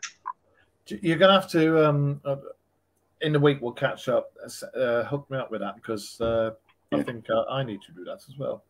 But no, it just annoyed me. I get really wound up when, with good friends, especially ones who know what they're bloody well talking about, and then you get some know-it-all in a group who knows fuck all. You get it all. I get it all the time. You know, people turn around and say, "Oh, how the hell has he managed to do that?" But it's not just a case of, you know, whether I've been lucky or what. But at the end of the day, I've done a lot of hard work to be in the position I'm in, and because I've shown my interest in space, I've shown my interest in NASA and SpaceX and what I do. I've managed to get myself on these registration lists. I've managed to get myself in there and have conversations with people that are in the know about all of these things. And as a result, that's the end result of it. Well, it's like with me, you know, and the radio show, etc., etc. I went for quite a bit to get to this now. But it's like with the martial arts, I've had so many people, you know, see that, oh, you're full of shit, you're this, that, and the other. And then when I say, right, research this, research that, look into this, look into that. And then it's like, oh, and it just winds me out when people who don't take that couple of seconds just to go and look it up. They'd rather just gob off. And I don't like that. That's it, Joe. Yeah, got it in there.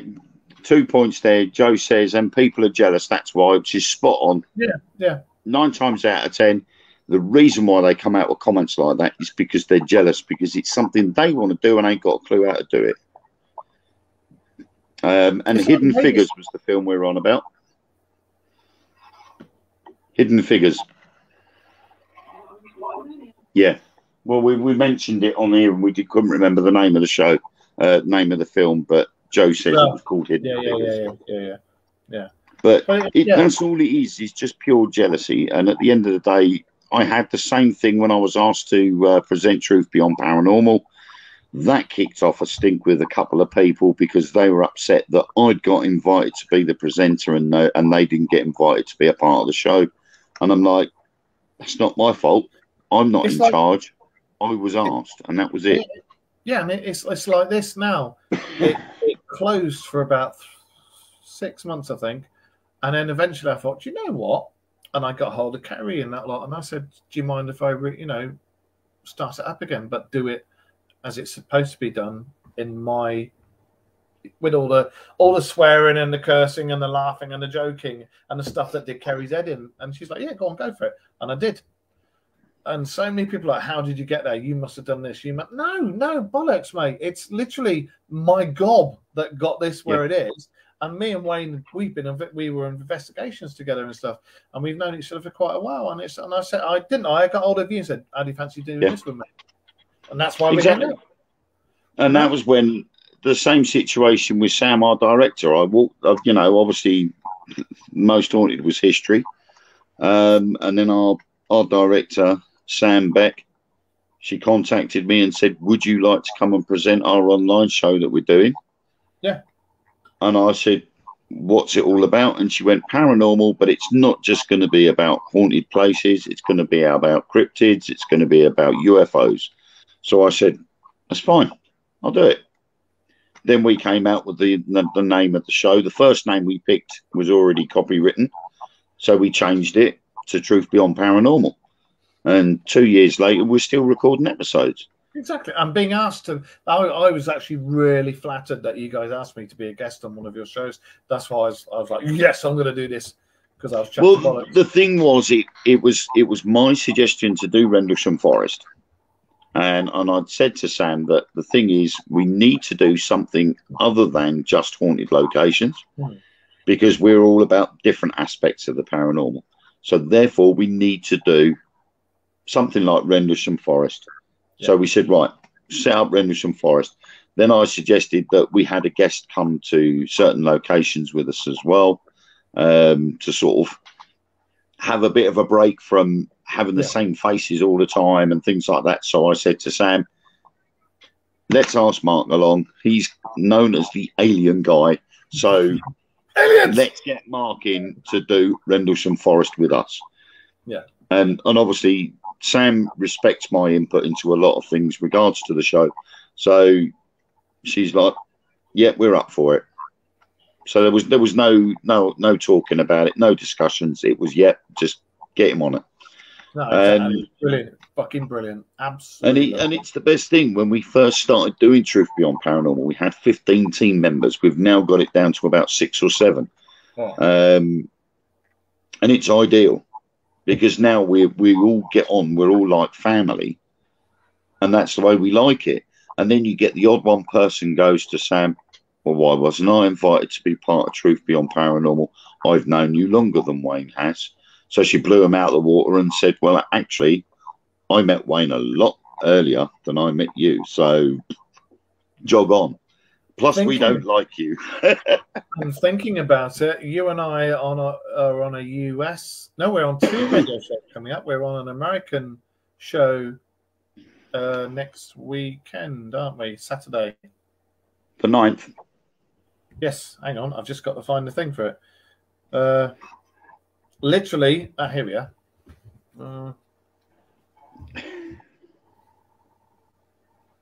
Yeah, hold it still for a bit. Allow it to focus. Hang on. I'll see if I can get it up on mine. I'm going to do it.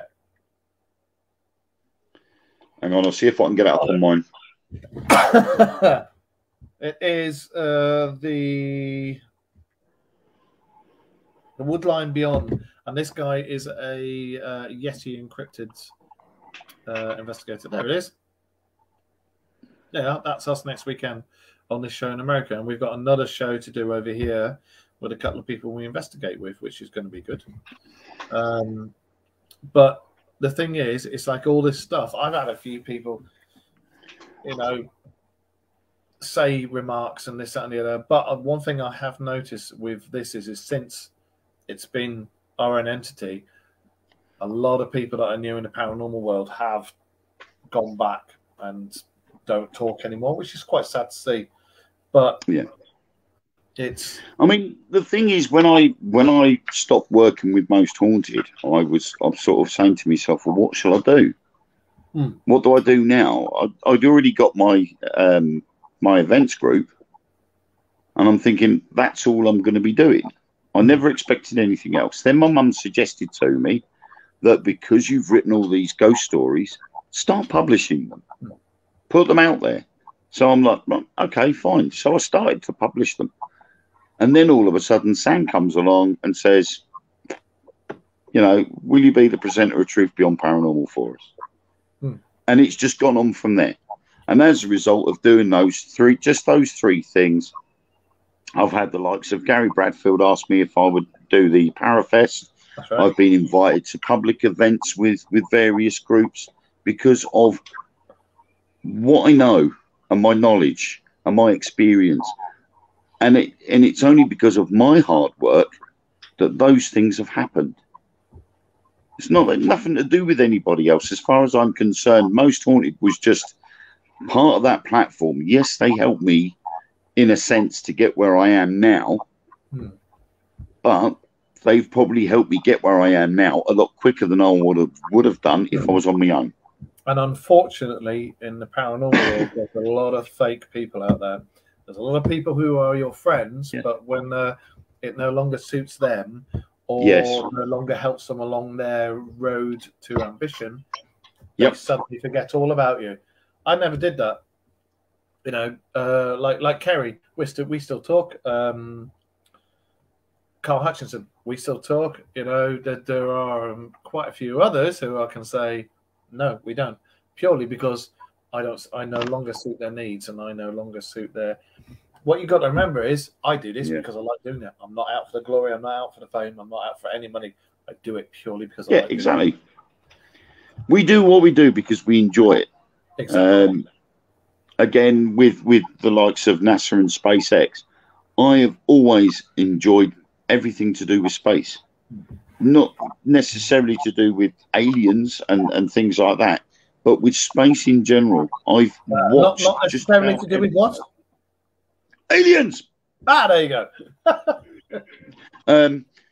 But I mean, you know, my parents took me to Stansted Airport to see the space shuttle when it came into Stansted Airport on piggyback on the jumbo jet. Yes, that's fucking hell. That was a long time ago. Jesus, the pyramids were around then.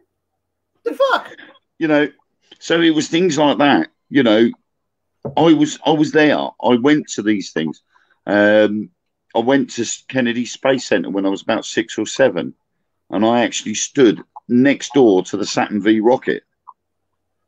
You know, that thing was fucking huge, and it was massive. I have pictures of me pretending to be an astronaut on the moon, and you got one of those, you know, the old seaside cutout things where you got the face cut out and you poke your head through and go. Rrr.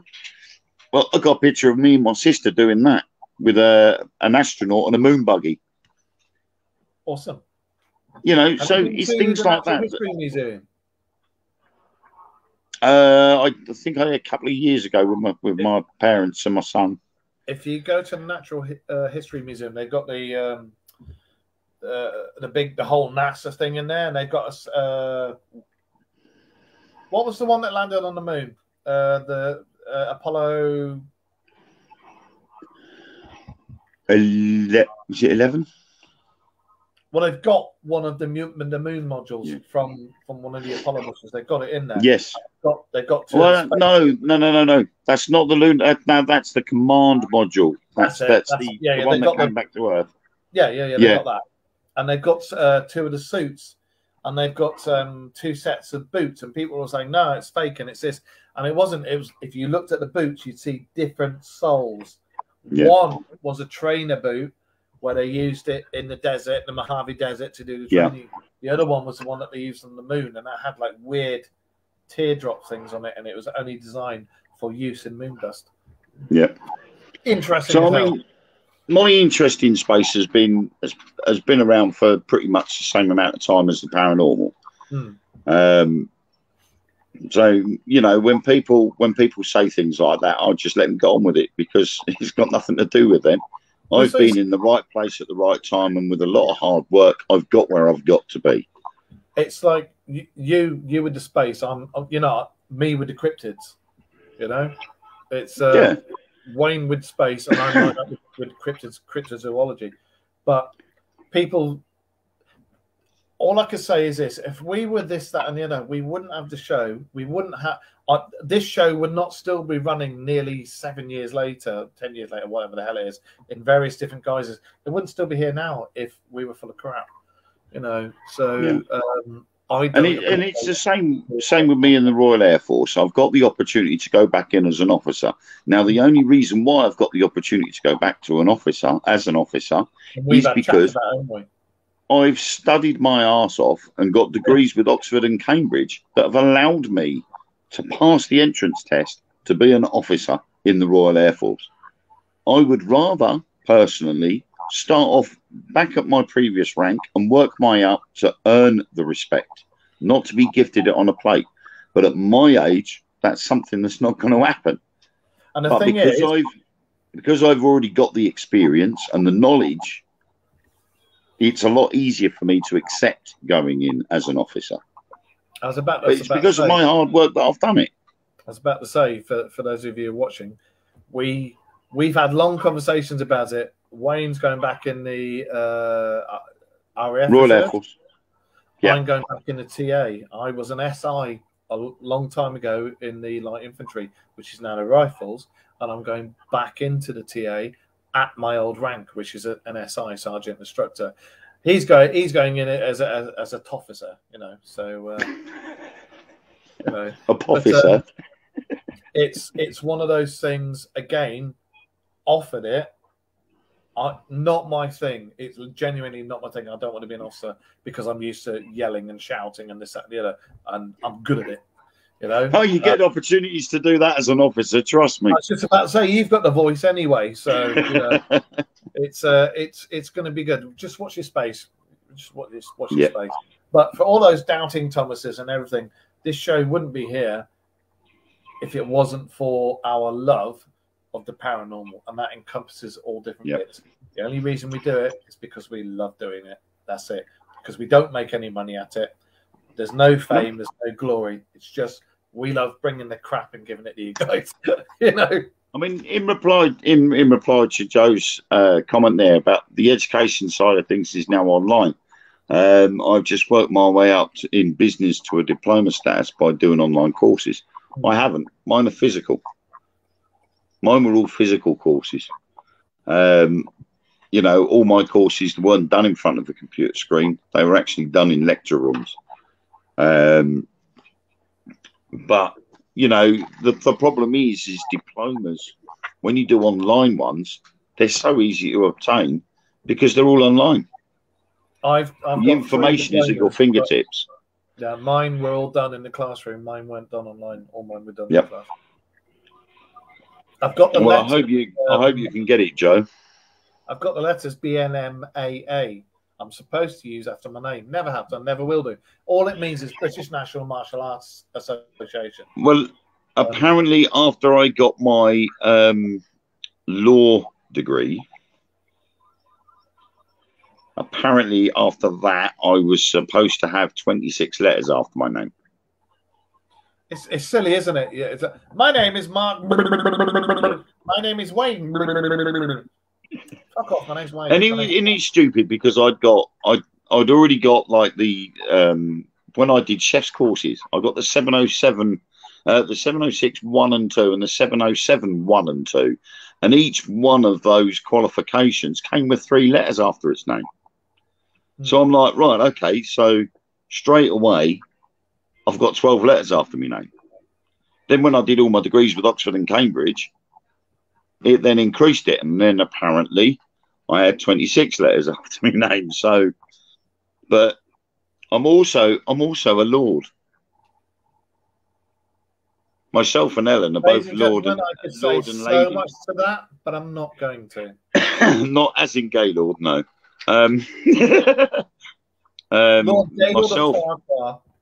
Myself and Ellen are Lord and Lady of Chow Glen.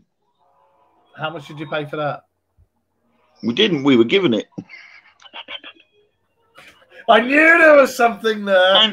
And legally, I can have that on my passport. And no one can batter an eyelid. I am legally a lord. And there's nothing anybody can do to it. But I don't use it. It's just a paper title. It don't mean nothing to me. There's I'm not going to mention any names at all. There's a gentleman in a motorcycle organization who goes under a title of Lord such and such and such and such. Again, I'm not going to mention the name. But the thing is, whilst him and his wife have been telling everybody that he is Lord such and such and such and such and such, Mr. Bollocks Mate has been looking it up online and typed into it and this, that, and the other. And the Lord such and such and such and such that they say this person is, died. He was a real person and he died. And he's not there. This person is impersonating the person who died. Yep. I don't know anybody knows that, but I bloody do, mate. You know, and it's like these Walter Mitty ones, isn't it? You know, I'm part of the Walter Mitty groups that are going around calling out all these people that are going for false valour, and the amount of people that are going around in military uniform, where the badges are all in the wrong places. Yes, they're coming out with all this crap about, I served here and I served there. And I'm like, did you really? Yeah, right, okay. Considering that squadron was never involved there and you're wearing the badges in the wrong place. Do you know the difference between having your medals there and having your medals there? Sorry, say that again. You know the difference between having your medals there and having your medals there? I can't remember, mate, to be honest. That side, you earned them. That side, Yeah. your relative earned them. Simple as that. To be honest, I always wore my granddad when I did remembrance services with the Cubs, and then on to Sea Scouts for some reason. Because that was why I couldn't get into Air Cadets because the queue was too long. When we did Memorial Sundays, I was allowed to wear my granddad's medals, so they were always on my left pocket. When I got my my Iraq service, then it went on the same side for some reason. It was always on the left. My Iraq service one went there. Maybe it's a difference between the Army and the RAF. Yeah, your medals you wear on the left. Your families or descendants or whatever on the right. You wear on the right. You don't. No. Yours, theirs. I always had mine on the left. Maybe because you're RAF and you're all knobs. But that was yeah. But what I'm saying is that was when I was a kid. I was in the Cubs and I was allowed to wear my granddad's medals. Oh, so I just wore them where I'd always seen them on the left hand side. No one batted an eyelid. It's probably because you're in the Cubs, mate. That's why. But it's kids. No one's going to tell a kid off. Yeah, I was going to say, who's going to tell a 6-year-old that wants to honour the dead? That you just said about the people that pretend, and that fucking winds me up. Is the people who pretend that they were in the army or navy or RAF or whatever service, and they say, "Oh, we did this." Point of fact, my mum dated a guy. Not going to again. I won't mention his name. Reckoned he was ex-SAS. Now my father was ex-SAS, and not just SAS, but he was Special Forces, who then went on and worked for MI6 out of Whitehall. And he knew a very famous person that's made books about spy people. I digress. I only know a couple of my dad's, and he's dead now, I only know a couple of my late father's stories because right up until he died, he would not tell me. He couldn't tell me because of this, that, and the other. Now, this little idiot that my mum went out with, and I mean little because he was like, come up to there, brought a beret and a tie with him that he showed my mum, right? Now, your ex-forces, you wore a beret? Yeah. What's the first thing you do with a beret when you get given a new beret? Mould it. And how do you do that? Like an ages. We had to wear ours all day. Right. With ours, you cut the lining out. You've got the leather band and you leave that much above the leather band all the way around, and the bit where your cap badges, again, you leave a little bit around there. And then you'll turn it hot, cold, hot, cold, hot, cold. 2 weeks of going ding, ding, ding, ding, ding, ding, ding, ding, ding, ding, ding, you know, and that's the only way you'll get decent shape. Cut the lining out. Yeah. We never did that. We just literally soaked it for a couple of hours and then slammed it on our heads, and we just kept it on even through day. Cut the lining out. This guy brought the beret up for my mum, and I can remember seeing this fucking beret, and it was brand spanking new with the lining, everything in it, and I can remember going, fuck off. And he was one of those, and he reckoned he'd been in the Gulf, and he reckoned, and bollocks, mate. No. And it was a brand new beret. Brand new, and the tie was new. Did you ask him to put it on his head and it come out looking like a French baker? I asked him to wear the beret, and it was not shaped. He could pull it down, it wasn't shaped. It's also the same as bull in your shoes. Yeah. I mean, I was always taught, the Army and the RAF, point blank straight away, I'll tell you, is different, because with the RAF, you don't bull your boots. You just polish them normally in the RAF. Right. But with our number one shoes, which is the equivalent to the Army's number 2 shoes, all we did was bull the toe caps. Yeah. And that was painstaking because you would put a base coat of polish on, and then with a little piece of cotton wool and some wet cotton wool, dab it into your boots, boot polish, and then in slowly over hours and hours, go round in tiny, tiny circles, bulling the shining, and you'd be doing it for hours on end, getting this mirror shine. Almost the same, but with a finger and a cloth. Yeah. But we used to use cotton wool or a duster or something like that, so you could just go around and round in circles. I remember a friend of mine, when was it? We were in Aldershot at the time. We were at St. Omer Barracks down in Aldershot. I know Aldershot Barracks very well. And we were down there for a while. And that's where the mix are at the moment. Yes. Well, the mix, there is Navy, Army, and well, it was Air always Force. Paris. It was always Paris for years. Aldershot Barracks was the Para Barracks. Yeah, well, we used their Trimnasium down there. Right. That's fun. I like that. I know. I've been there. So, of course, we're down there. We've got a full kit inspection. And my mate has been at home in Yorkshire for, I think he was there for about 4 or 5 days, something to do with his mum. He got compassionate leave. So he'd gone back up. He'd come back only to find out that we'd got a full kit inspection the following day.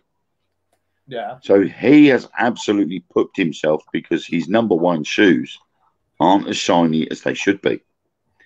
So there's him up until, I think it was about 1 o'clock in the morning, bulling his shoes and not getting anywhere fast. So what does he decide to do? Oh, God, go on. Right. He goes, shortcut. He said, I learnt this one in the army. No. So, right, okay.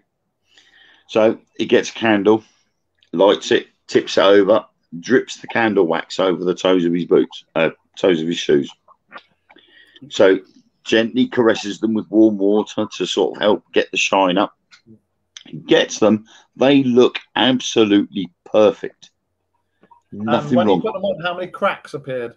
Clear as, getting to that bit, clear as glass these shoes were. So we're like, right, okay. So we've had to go out onto outside the front of the block. Flight lieutenant's come along, so we've had to come to attention. And of course, he brings his feet up just as the flight lieutenant gets to us. He brings his foot up, clonks it down on the floor, and the whole toe cap of his shoe goes. There's candle wax flying in just about every direction. He ended up with 5 hours of jankers in the med centre for doing that. He had to do an hour after every shift each day. He had to do an hour jankers in the med centre as a result. I'm like, that'll teach you to cheat, wouldn't it? I'm not really surprised. The only time you melt anything is the boot polish, and you put a bit in the lid and melt it, and then put it on. You can't paint them, Joe.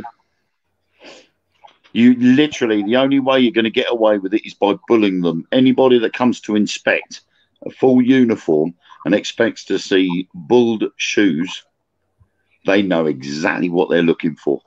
Yeah, it's the same.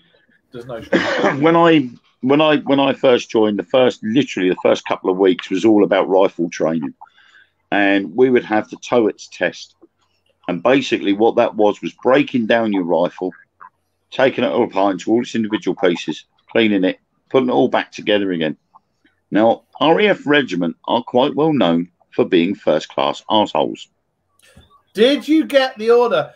I'm using a 2-penny piece as a depressor. We did. No, we had to hold the muzzle of the SLR, not an SA-80. Yeah. The SLR we were using. We had to hold it straight on. Oh! Like that, by the muzzle. Right. And did he take his time to go along? We had to stand in line, and he would go along, and we'd have to obviously already cock the rifle, so it's ready to fire. He would go along and press the trigger. And he would listen. And he'd go, something wrong with that, break it back down again. Next person. Click. Yep, that's all right. You're okay, go and sit down. Next person, clonk. No, break that back down again. And he'd go along the entire line. And the one on the end's like... And yeah, and as soon as his back was turned, we're all like, oh. And he'd do it, quick look, just to make sure we weren't cheating. But we're standing there and arms are dropping and we're propping our arms back up again. It was hard. Yeah. But you got the discipline there, you got the training there, and you eventually learn how to do it properly. But they know exactly what they're listening for. And it's the same with the shoes. They know exactly what to look for. And, of course, my mate obviously didn't notice it, and bang. As you know this one. I like the way we've gone from paranormal to this. When I know, it's good, isn't it? Yeah. When I did my SI course, and I did my second half of it on top of Oakhampton Barracks in Dartmoor, I had a jumped up little Rupert called Captain Ryder, dickhead, telling me, because of this, we don't want your sort in here. What the fucking hell do you think you're doing here? You're going to be a disgrace to the fucking uniform. Best thing you can do is cry and go home. 22 years old. I was in my early 30s. And to be fair, they pushed me and pushed me and pushed me and pushed me way beyond anybody else. And I got a metal leg as well. And they fucking pushed it. At the end of this, my instructor was a tank commander called Simon Kirby. And he was one of the nicest guys I've ever met in my life. Londoner. And I was debriefed, and he's like, fucking hell, Mark, mate, out of everybody here, we've lost quite a few. You had a bell. If you fucked up, you went and rang the bell, and they say, right, yeah, home, right? And you go, we've had quite a few go through, fucking hell, then they've all rung the bell, fuck, and you've done this, and you fucking fuck. And he's like, and he turned around and said, I want to shake your hand, it's been my pleasure, I've never had this with anybody. And he did, and I was fucking choked, you know. Yeah. And this Captain Ryder's up fucking doing the rest of the debrief, and then he's gone and stood by the door, and we've all been given our fucking final beret, and I've put it on. I've gone up to him and I go, "Fucking told you I'd do it, sir." Bastard. And to this day, if I ever see that little twat, oh my god, I'd knock him the fuck out. Oh, sorry. But yeah, but I mean, you get you that. You can't do this because you're that. You can't do this. Oh, you want to bloody think so? Yeah, well, I got told that the other day when I did my MOT. I had my little medical, and she turned around and she went, "You're clinically obese." I think Joe needs a sponge in the chat room.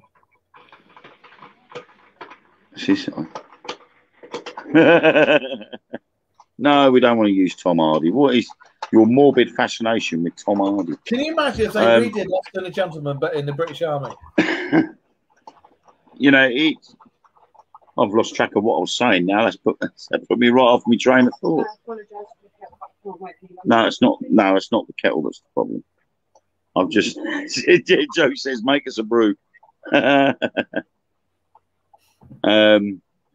You know, I could be better than Tom Hardy. I love the voice of Venom. Oh, you like it, don't you? Oh, no, you can't bite the heads off. Oh, just a little bit. But no, I mean, going back to all this, at the end of the day, people can say what they like. I don't care. You know, I've worked for what I've got, and I will work for everything I want as well. And that, ladies and gentlemen, that's why we're friends, and that is why we still do this shit. I couldn't hear that, mate. The kettle was too loud. I said, and that, ladies and gentlemen, is why we're friends, and why we're doing the shit that we do, and why all that with the services. This is why I'm going back in it, and he's going back in it. Because at the end of the day, who would you rather have having your back? Somebody like myself and Wayne, or somebody like Captain Ryder? I know who I'd rather have, getting my back. Yeah. At the end of the day, I'd rather work for what I got, not get it landed on my in front of me. And there are so many people out there that, even in the paranormal world, that are just take, and never give back. And I've personally experienced that a few times with some people that, you know, in the paranormal world, it's you scratch my back and I'll scratch yours. And this is why so many people will say para-unity doesn't work. No, it won't work if you're not willing to scratch somebody else's back after they've scratched yours. It's give and take. there's so many people who now are now on TV, now have their own TV programs, and they forget where they started. They forget their friends, and as soon as anybody dares mention it to them, they're in the wrong. How dare you say this? What are you talking about? I worked for Play. No, you didn't. You got a lucky break, and you became famous, but you left everybody behind and forgot about everybody else. Well, I will say something now. When Truth Beyond Paranormal recorded its first episode and stuck it on Facebook and YouTube, a certain TV show contacted our director and thanks, man, and told Sam to quit. That they will. Would this be a certain TV show where people go all the time? Yeah, for no apparent reason, and throw stuff for no apparent reason. Oh, yes. She was told to quit, but we would never get on TV. And our swift reply was, up yours, we're not doing it for that reason. And they didn't like it. That's the difference. I loved doing that episode in Rendlesham Forest, but at the end of the day, again, we don't get paid. There's no money, no fame, there's no fortune. It's purely because I love doing it. He loves doing it. That's why we exactly. Even when we do go to a location, like when we filmed at Harrods Redoubt Fort, we managed to do it so that we were able to do a public event first and then record afterwards. We did it with Ruffham Control Tower. We did a public event first. I love Ruffham Tower. And then after Ruffham, after we'd done the public event, we then stayed there for a bit longer to record some other bits for the show. So with that was covered. But normally, like with Harrods Redoubt Fort, if it was just going to be the team itself recording an episode there, we would have looked at how much it was going to cost and say, right, this is how much per person we need to put in the pot, and that's it. And 9 times out of 10, with somewhere like Harrods Redoubt Fort, it worked out that if you've got 10 people, it's 15 quid each. Yeah. You can't even go out with a paranormal investigation team to that place for £15. I think, quite frankly, TBP needs an extra member on their team. That's all I'm saying.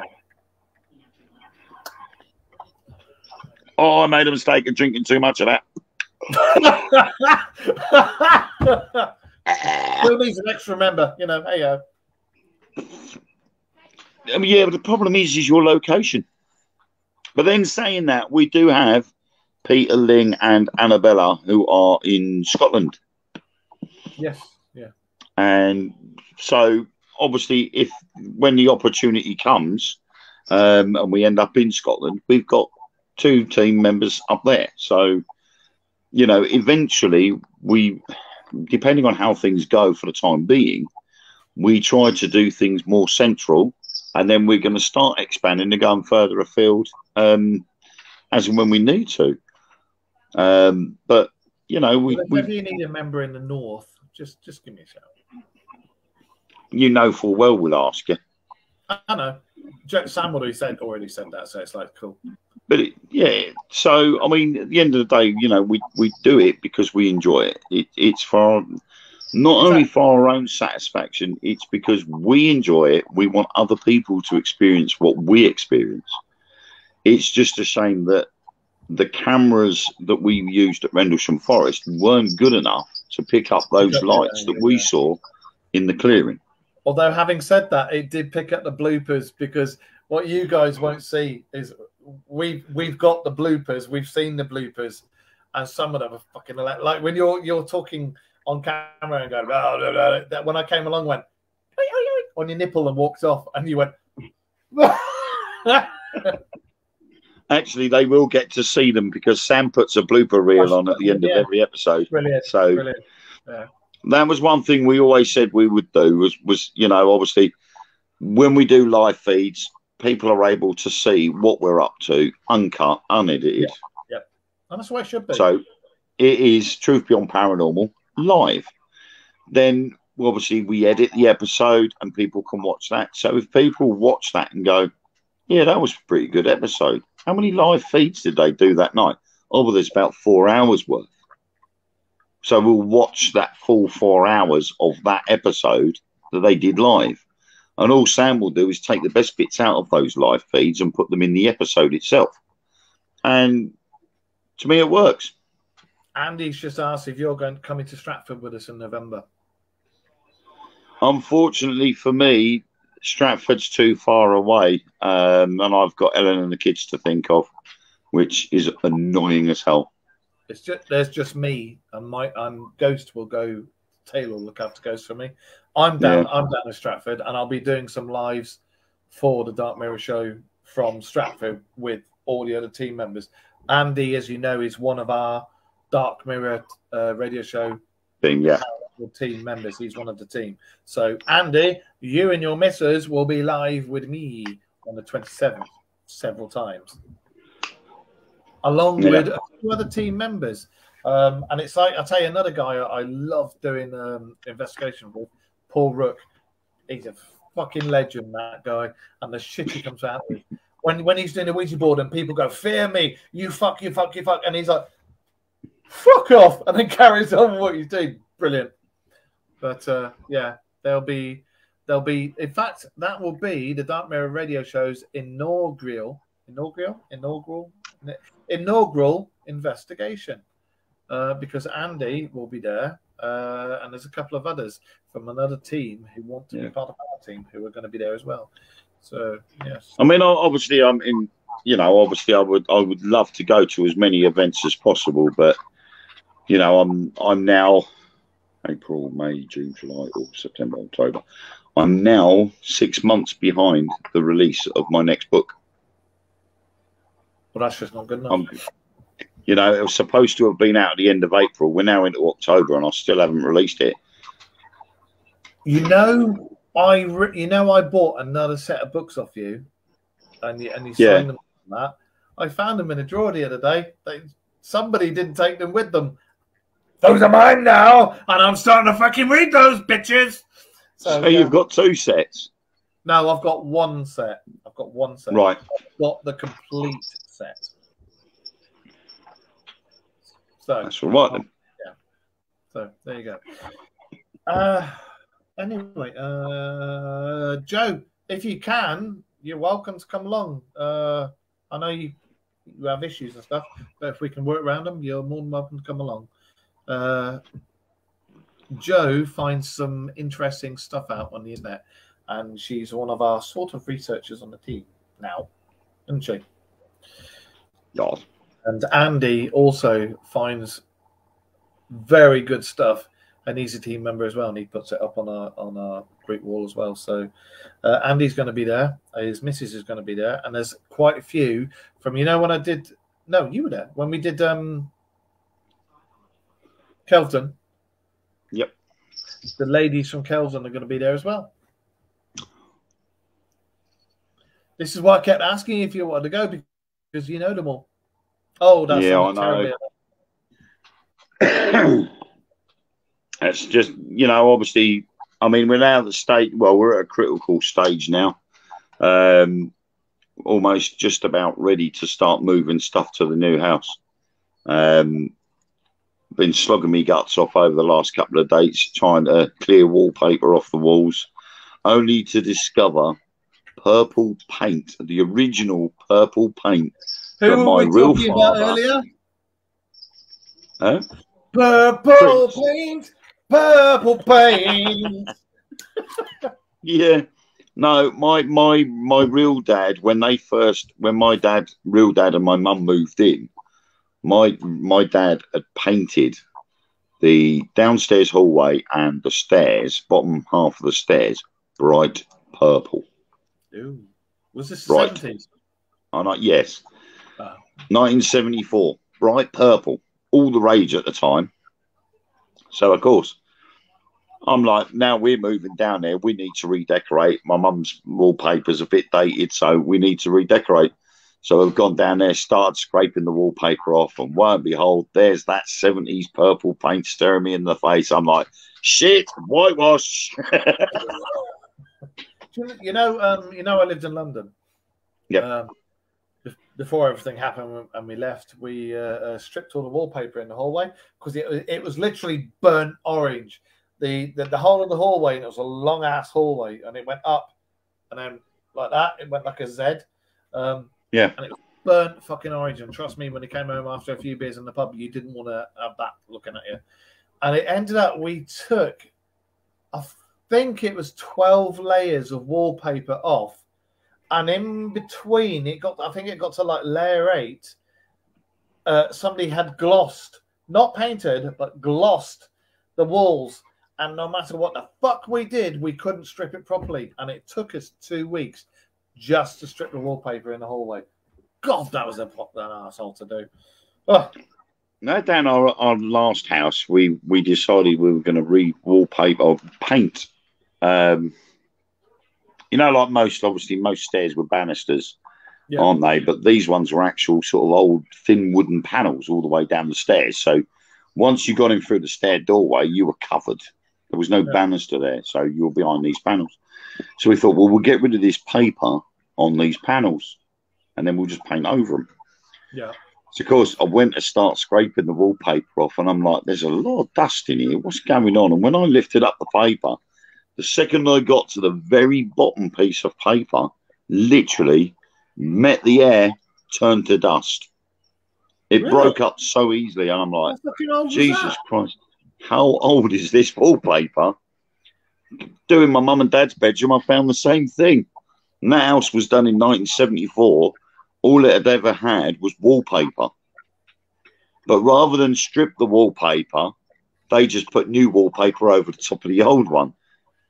So, of course, when it comes to stripping that, I'm going to peel the wallpaper back, and there's going to be the original 1970s wallpaper. And I'll be like, hey, we'll have some of this dust. It's like that. If I've been away on exercise and I come home and I need to change out my boxers, as soon as I drop my jeans, it goes poof and turns to dust. Terrible. I mean, the other day when I was working up, putting stuff up in the loft, I had no choice. I spent the day like that. Because the amount of Mortal Kombat, the amount of dust that had kicked up, I had to put my face mask on. It was nasty, and I'm like, Jesus, H, we need to get some filters in here. But it's worth it. But the problem I've got now is that over the next month, I've got to get all the stuff from this house down to the new house, and then I've still got to redecorate this house before I can redecorate the other house. Yeah. So it's got a lot of hard work ahead of me, but it's got to be done. Artex is a bitch. Anyway, I've just seen Andy's right there. Wood chip is a pain in the arse. I hate wood chip. I've got a steam stripper because I did our whole kitchen. I stripped all the walls and that was Artex and wood chip and sugar soap. No, we tried that. Nope. The steam stripper straight through. The problem is you've got to make sure that the glue is off the wall as well. The wallpaper paste that you used, the steam strippers don't necessarily get all the glue off the wall, so you have to use something to wipe over it. Yeah, you need a big sponge. As soon as you've done it, you get a sponge. Yeah, well, luckily what I've done is I've used sugar soap and washing up liquid in warm or hot water. And then obviously you wipe the paper. Once you've taken the first layer off, use literally with a sponge or a scouring pad, you just put the sugar and soap water mix on there and it just rubs straight off. You just get a towel or something and just wipe it all off. And then it's ready for painting. My walls are all now battleship grey in the kitchen. Anyway, what I should have been doing is making my parents do it. Yeah, you should have. I'm not fucking doing it. It's their bloody house. Well, it is 2.5 hours later. And we still not any further on about what do you think about using animals in the paranormal? Do you know the one thing that sticks in my mind about animals in the paranormal was a certain TV series that used to take their dog along, and whenever anything happened, the dog would go, "Fuck that!" I walked off. Yeah, I'm off. Well, that's a bit like the rest of them, wasn't it? You know, the dog's like its owners. Who's that walking up the stairs? Oh, it's a ghost. You There's a ghost on the stairs. In a hoodie, looks kind of like, oh, it's him.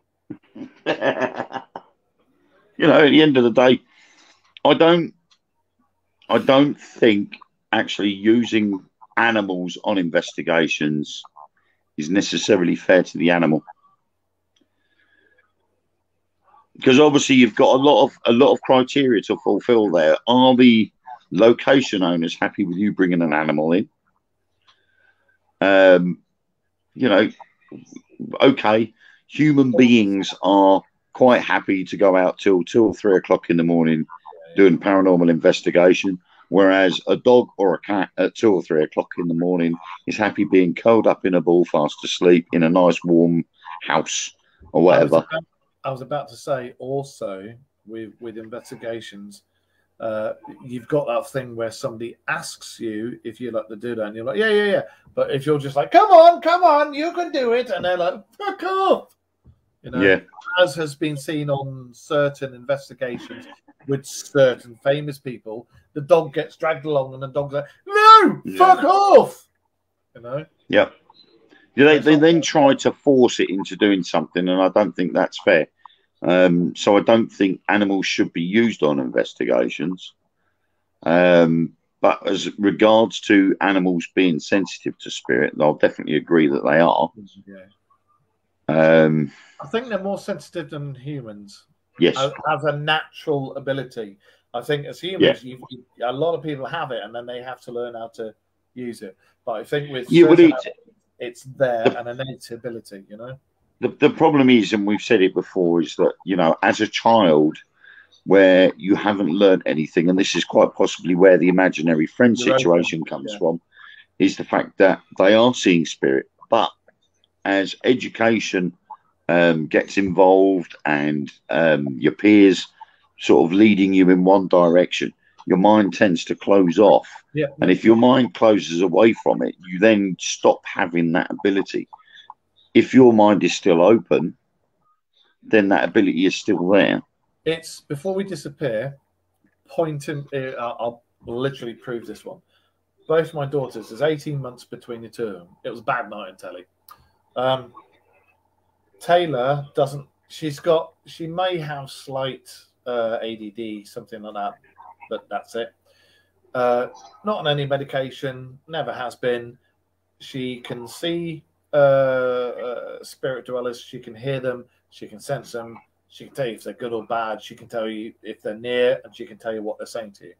My eldest daughter used to have the same ability, but she has various mental health problems. She was on medication for it. Everything quietened down. As she put it, the voices that she would hear when she was in certain places quietened down to the point where she couldn't hear it, but she could still see them. Then she got pregnant. I had to come off her medicine, but the baby growing in her kept those abilities at the same level as when she was on medication.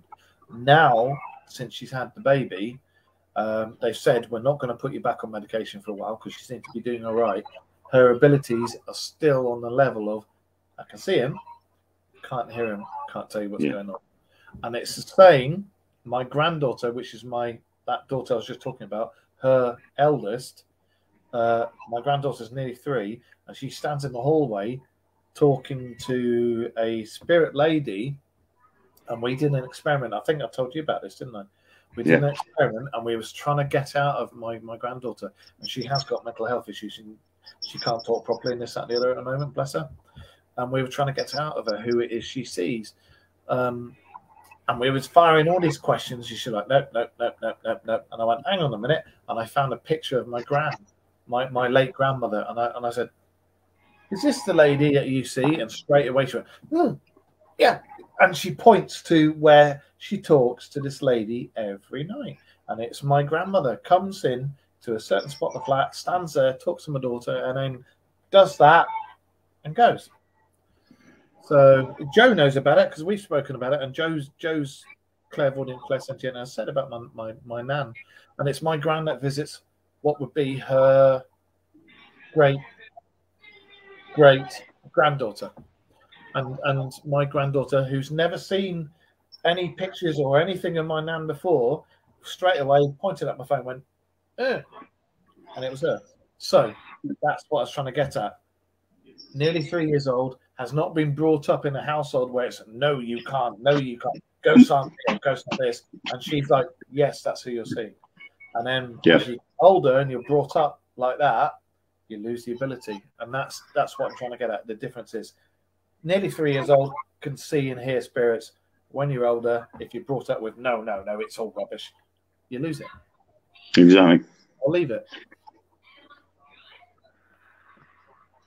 It's true, isn't it? Yeah, it is, because obviously you get outside interference, and this is where we say in various shows in the past where we've turned around and said that, you know, a lot of the religions of the world are all based on ways of life, how to live your life. But in that process, they're teaching you these things. It's closing your mind off to the real things and the real issues that a human mind would go through. And it's how to live your life through them. Yes. Not how you're supposed to live your life. And that's where people's minds get closed off, because they've been indoctrinated into this system, this way of life, and it stops that ability. Yeah. Those people that have that ability are those people that have managed to break away from that indoctrination of society as such. And that's why you can still do it, because you're not part of that system. Unless you're a famous TV show where things happen all the time. And you wear a baseball that comes down to here and you yell at demons that are every week something happens. It's a demon, it's orbs, it's no, dude, you have small man syndrome. Pull your baseball cap off the bridge of your nose, give the others in your team a chance to talk, and stop being a rude, arrogant little Watson. Oh, and as for the British TV program, no. Simply no. Simply no. Stop it. Do you know what? I would rather cram this entire bag of Toblerone into my mouth all at once and try and recite the alphabet backwards in Swahili than watch that show ever. I thought you were going to say shut up your ass. Well, I think actually sticking that whole packet of Toblerones in my mouth and trying to recite the alphabet backwards in Swahili is quite a good thing to do than watch that again. I always remember, I'm not going to mention the show. I'm not going to even name it. I'm not going to mention any of the people on it. All I will say is I can remember one episode in a prison, right? In a prison with a blank walkway, whatever you want to call it, in front of you with the cells on either side, and a spanner suddenly comes flying over the heads of everybody and lands in front of one of the presenters, and that presenter goes, "Ah!" and screams. This doesn't happen in real life on investigations ever. Yes, and conveniently. Fucking Zach Baggins with his baseball cap there, swearing and shouting at demons, come forth and bugger off, mate. Be a bit more respectful. Joe, it's pat your head and rub your tummy. Yeah. Is that? Sounds like I'm knocking one off. So yep, I can do that. I got a bald head, mate. But yeah, exactly. I mean, at the end of the day, conveniently, what's a spanner doing there? Now, if they were investigating maybe the Michelin factory or the Ford factory, if you weren't investigating the Michelin factory, you'd see me. Maybe I could understand there being a spanner if they were investigating the Ford factory, not a bloody prison. And it's again, so many people diss me because I don't like Zach Baggins, and they'll go, "Oh, leave him alone." No. You guys fancy him. That's your prerogative. You crack on with that. But I've seen the stuff from when he's not on air and this, that, and the other, and he is so rude and disrespectful, and everything is a fucking demon or it's an orb. Bollocks, mate. No, pull your baseball cap up from there, and you might actually let the blood flow go to your brain, and you might stop thinking everything's a bloody demon. You shut up. Joe's just come up with a classic one. What do you think about them using the flashy balls? It's just a new soap I use.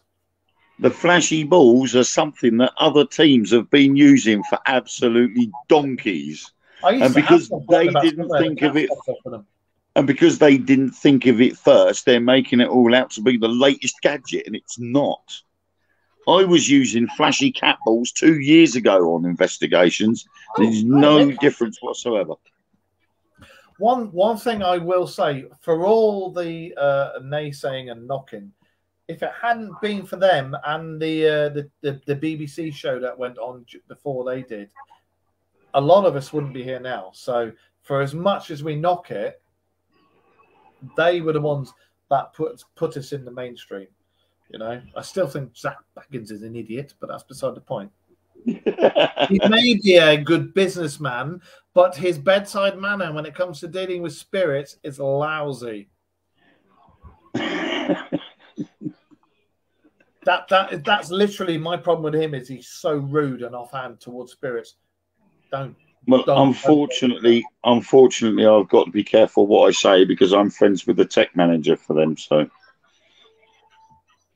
okay, I'll say it for you. He's an idiot. I'm sorry, Justin. It's not my fault. I didn't say it. No, his other team members I like, but it's like I say, I've seen his shows, and I used to like his shows. I did genuinely used to watch them, and I used to like them.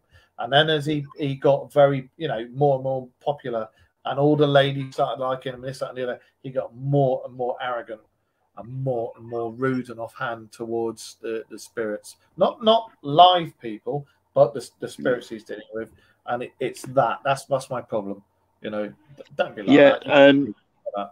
Yeah, Joe, the problem is Most Haunted was the first mainstream program for the paranormal. There was that BBC one before it, wasn't there? Before then, you had in 1998, you had the Ghost Watch, which was a one-off special on Halloween with Craig Charles and Sarah Green and her husband and Michael Aspel. Yeah. But I mean, that show, Ghost Watch, for me was sort of like boosted my sort of want to go out there and do paranormal investigations. Nothing to do with Most Haunted. No, Joe, you've got it the wrong way round. No. Before the main stuff on the TV, we were regarded as the tinfoil hat brigade. People were always interested in the paranormal before that, but before that, we were regarded as the fringe society. And we were all fruitcases. But since that, we take it seriously. Guess what, Mick? You haven't got the DVD of that. It's upstairs. And Mick, you didn't see the triangles or the UFOs above us either, did you? Mick says he's got the DVD of that. No, he ain't, because I've got it. You lent it to me, you donut, and I've still got to give it to you back. But you see what I'm getting at? Before that, we were lunatics. We were a freak society. We were people don't listen to. But since that, it's like, oh, actually, they may be onto something. But that's the thing. If you look back in history, everything was the same. Someone turned around and said, "Oh, I've just invented something that can make toast, not bread, go all nice and cooked and brown, and I'm going to call it a toaster." Everybody had gone, "Oh, fuck off! Don't be so bloody stupid. Just put it in front of the fire. That'll do." "Oh, yeah, but this is more convenient. You put it in your kitchen. You wake up in the morning, come down, make your coffee, stick your bread in there, and pop the thing down." No, don't be stupid. Now just about every house has got one. Joe, that's literally exactly what I've just said. That's just what I've said. Joe said, no, what I was to say, someone like me who lived in an active house and still do, we weren't allowed to talk about it. As time has gone by, we've now got a voice. That's literally what I was talking about. Before those two shows, we were all, it doesn't matter if we're in an active house or what. I was in one when I was a kid. We were looked upon as nutters. But the advent of those shows, and then predominantly Most Haunted, we were regarded as, oh, actually, these guys might actually know what they're talking about. And it's helped so much. As much as we slate it, it has really helped us. Yeah, I think a lot of the paranormal investigation teams that are out there and a lot of the shows that are out at the moment all sort of have to lend credence to the likes of Most Haunted. It's absolutely true. I don't think there is any show out there that will be able to turn around and say if it wasn't for Ghostwatch, we wouldn't be doing it. The American shows weren't around before Most Haunted. Most Haunted came along, and the American shows went, "Oh, hang on. We need to do something like that." Well, exactly. I mean, if it wasn't for Most Haunted doing an entire series in the USA, Zach Bagans probably wouldn't have gone, hang on a minute, we need our own team here. We need our own investigation show. You know, we don't want the British lot coming over here and showing us how to do a paranormal investigation. We can do it ourselves. Then all of a sudden, boom, in comes paranormal. I mean, regardless of the throwing of stuff, do you mean doing investigations with a bit of respect towards the ones that are past? Strange that. Yeah, well, I mean, the problem is, and again, it all goes down to, again, you've got the likes of a certain UK TV show slags off a certain US TV show, and the UK TV show goes, oh, I've got footage of Zach Bagans saying this and doing that and blah, blah, blah. And you're just like, so what? What are you doing? You know, what point are you trying to prove? At the end of the day, people will watch your show. People will watch their show. Whether they're concentrating on demons and you're concentrating on what comes out of your arse is besides the point. People will watch both. They watch whatever they want. It's the public's choice to decide what they want. Exactly. And it's not a slight. It's not meant nasty against Zach Bagans. But it's just from like yourself, having done this for fuck knows how many years, you know yourself in real life what the end result is of being very rude on an investigation of spirits. You know that. I know that. Most investigators out there know that. But when it's broadcast as an entertainment series, it gives people the wrong idea of what you can and can't do in an investigation, and that can lead to a lot of nasty stuff. Yeah, I mean, I will admit, you know, obviously since 2004, maybe earlier, you know, I was suckered into the I don't know, the be all and end all of paranormal TV shows, and then after I left, I never bothered watching it. Yeah. People will message me and say, oh, did you see Most Haunted? I'm like, no, don't watch it. Do you know how I used to like? Do you know what, Mark? I hardly even watch our own shows. I've only watched one of our shows all the way through, and that was the one I edited on Dunwich. The very first Dunwich episode is the only one I've watched all the way through, and that was because I edited it. I used to watch TAPS, the Atlantic Paranormal Society. Yeah. I used to watch them, and then they did the international one with Joe Chin on that lot, and I used to love that. But the only one I've watched in recent memory that I've really enjoyed was Paranormal Lockdown. You know, with Weidman and the other chappie who used to be with Zach Bagans. Those two. Yeah, I like that. The thing is, though, I'm more Timothy Claypole and Miss Popoff. Yeah, Mr. Claypole. The thing is, though, I would rather watch documentaries about the paranormal because they're not for entertainment purposes only. They are documentaries, so they don't have to go with the entertainment purposes only paragraph. So I will watch things about the Sasquatch, UFOs, ghosts, or whatever. Today, I was watching a documentary called Behind the Curve. Hi, Colette. Absolutely bloody hilarious. If you get to watch it, it's on Amazon. All right. And it is about Michael Sargent, who... Why do I know that name? Is a complete Fruit Loop as far as I'm concerned, who is convinced the Earth is flat and surrounded by a 200 foot high wall of ice. What? My answer to it is Elon Musk, for God's sake, put him up in one of your SpaceX rockets so you can stick it up his arse. Because has he been watching Game of Thrones and gone, we're going to the north?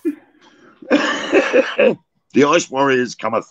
But no, I mean this show was literally purely about. No, hang on. You just said the Ice Warriors cometh. If an Ice Warrior cometh, does that mean you're going to get showered in icicles? Anyway, carry on. This bloke was going to conventions. There was people giving him gifts left, right, and centre, and paying for him to travel to the little meets and things like that. All because he is convinced the Earth is flat. And I'm thinking, oh my God, this guy is making a living out of an ancient belief that the Earth was flat. Right. We have mentioned this so many times on previous shows. We've done an entire show on this. So, for all you flat earthers out there, Wayne and his missus have 4 cats. I have 2 cats, possibly 3 cats in the next month. If the Earth was flat, all the things on the edge of the world would have been fucking well knocked off by the cats. No! The thing is, Joe, he's not going to be right because there's too much proof scientifically that states otherwise. What's cats got to do with the... Oh, my God. You have not seen our previous shows, Joe. You know, I mean, this guy he's convinced that we're on a disc surrounded by a 200-foot wall of ice. Even though people have sent him videos going, so okay, if this planet is flat and it's a disc, where the hell is that plane going? And has actually shown them an aeroplane in real time traveling over Antarctica. Right. We spoke about this a couple of weeks ago. You can put a balloon 2 miles up in the air from whatever point you are on. Now, if the Earth is flat and you've got the Emirates Tower in Dubai, you can put your balloon, and if you go 2 miles up, you will see all the tallest structures in the world all the way around you. If the world is flat, if you are 2 miles up, you will see all the tallest structures in the world. No matter what anybody says, you will see them with binoculars. How come you can't? How come there's a horizon? How come there's a curvature of the Earth? And how come, as I say, all the things haven't been knocked off the edge of the world by cats because cats are wankers? Okay, Andy, I found your answer. It's not where the term hang on comes from. Hang 10 or hang on comes from surfing, doesn't it? No, the phrase hang on originated from the invention of cloth hangers in the 19th century England. Given the way they remained attached to whatever surface they are placed, people started to use the phrase hang on to mean holding on tightly or not letting go. Soon it made its way into everyday use. Ba-bum. So there you go. Again, gravity. Again, gravity only works because it's central and everything is attracted to it. It's like moisture and dust. A water droplet and loads of dust in the atmosphere. The dust is attracted to that water droplet and clings around it. Have you read the Discworld? Anybody out there who knows what the Discworld is, you'll know what a flat Earth looks like when you go to the edge of it. And there will be dragons. You will know what the flat Earth looks like. We don't have a flat Earth. Seriously, Discworld, Greater Tuin, 4 elephants. I rest my fucking case. We don't have that. But it's like the ancient Greeks, wasn't it? Atlas was holding up the world. That's where the word Atlas came from. Yeah. But it didn't mean that if we looked off the edge of the planet, we'd see this giant bloke holding us on his shoulders. It was a mythological thing, and it's again all because of religion that is saying it. But the thing was, in this program, the bloke went to a big party to do with a solar eclipse. Yeah, the moon passing in between the sun and the earth. Right? I'm just looking at all the stuff Joe's putting in there now, and I'm like... And the thing is, what made me laugh was he was standing there going, wow, isn't that amazing? And he's looking at it, I'm sitting there saying to myself, so are they discs, are they? A round spinny thing with another round spinny thing going round it. Conveniently... thing.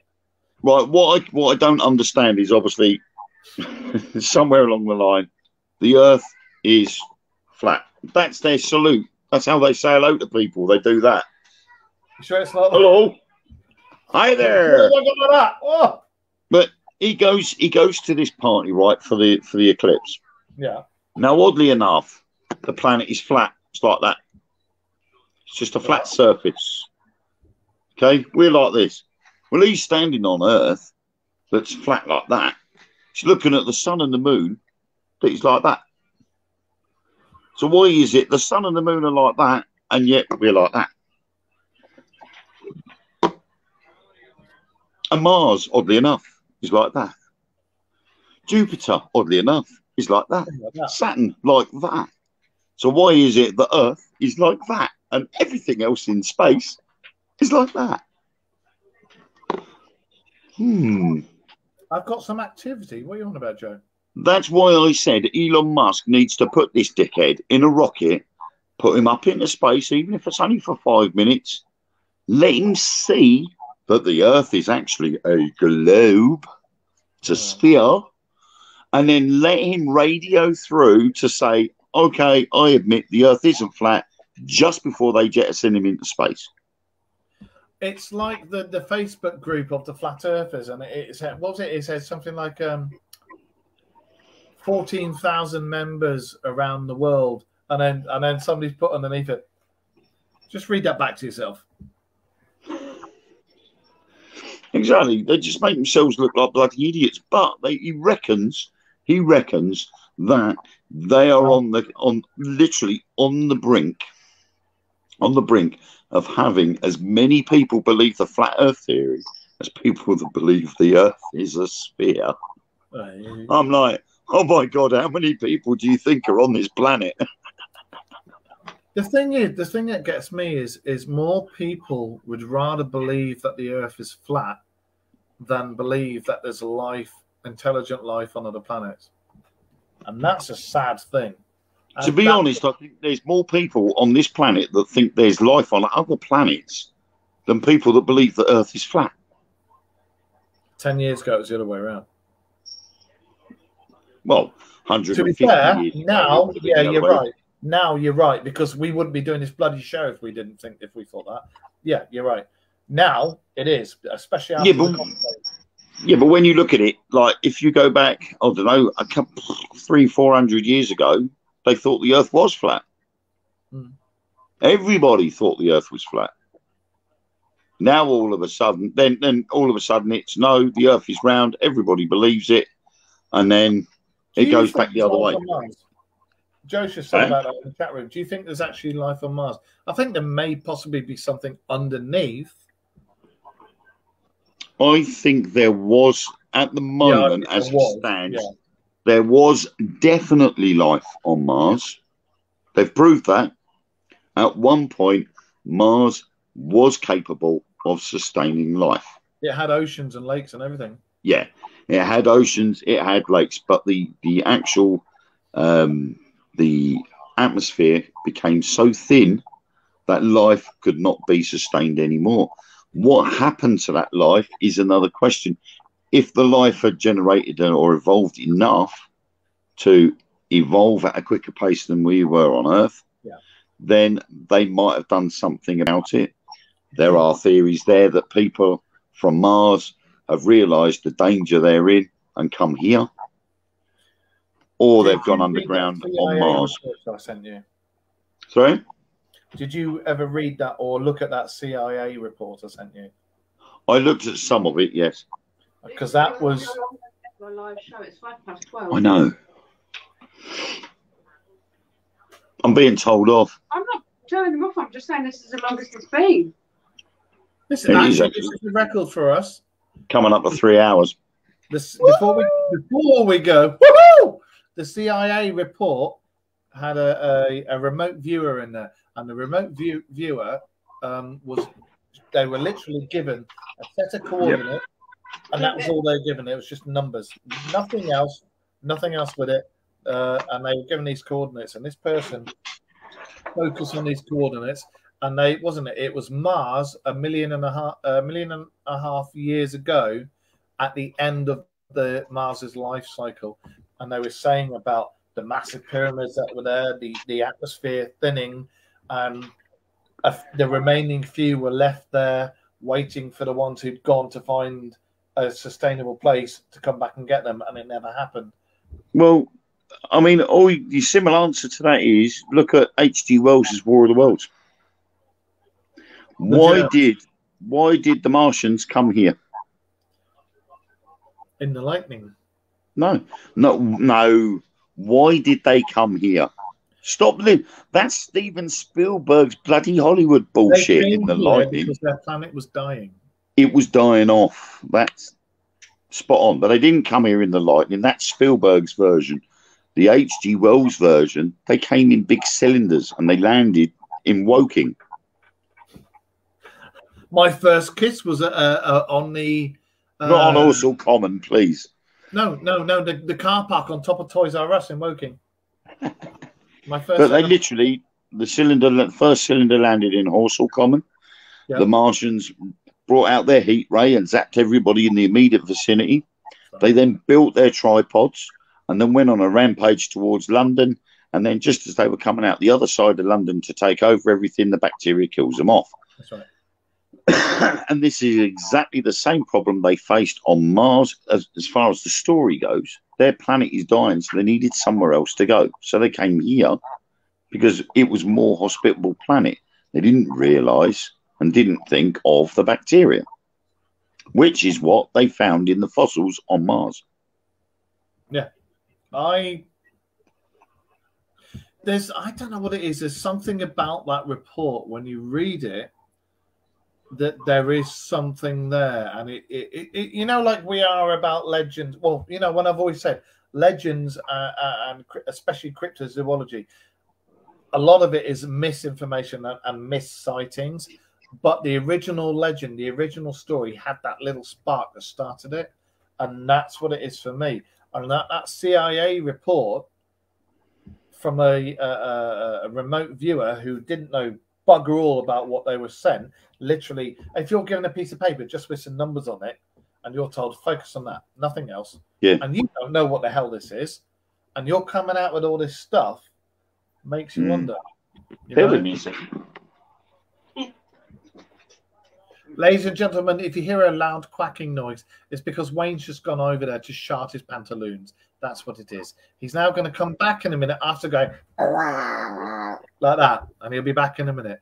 And as we see the lovely Ellen in the background with what looks like a big toe poking out from her bottom. I'm not sure why it's there, but it's lovely to see. I'm glad you're sporting the naturistic foot look. I'm just sat here trying to paint my nails. I did that. Fuck! I'm never using that sulfuric acid again. Right. Not many people know this. This book was officially authorized by H.G. Wells's estate and is actually a sequel to War of the Worlds. Oh, cool. The Massacre of Mankind. It's actually a sequel. There is a few sequels, some official, some unofficial, but this is an official one as authorized by the estate. And it's basically how we managed to work their technology and use it against them. The governments are not doing now.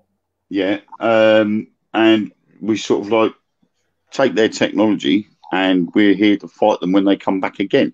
There is another one which I've got somewhere. I think it's in my bookshelf somewhere, where we actually take the attack to Mars. Ooh.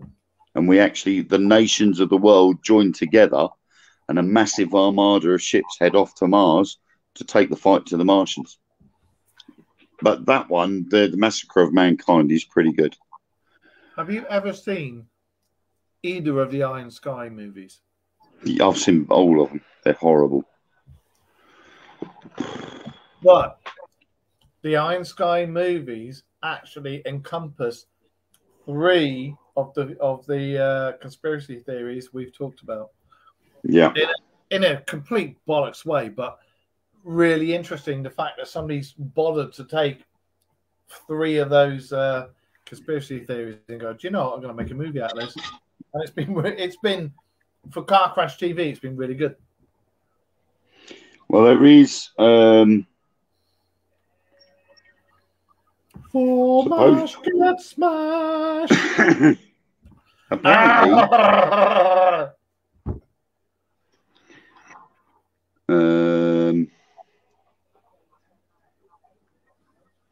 apparently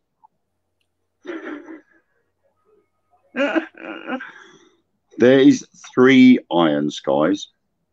3? 3. I've seen 2. There is only 2 for official release, but apparently there was a 3rd one being made called The Ark. Oh, okay. Zippy. But I mean, the first 2 were bad enough. There is an official trailer for it as well, but actually, at the end of the second one, they're on Mars, aren't they? And they see the Russian building that's done in the hammer and sickle right at the end.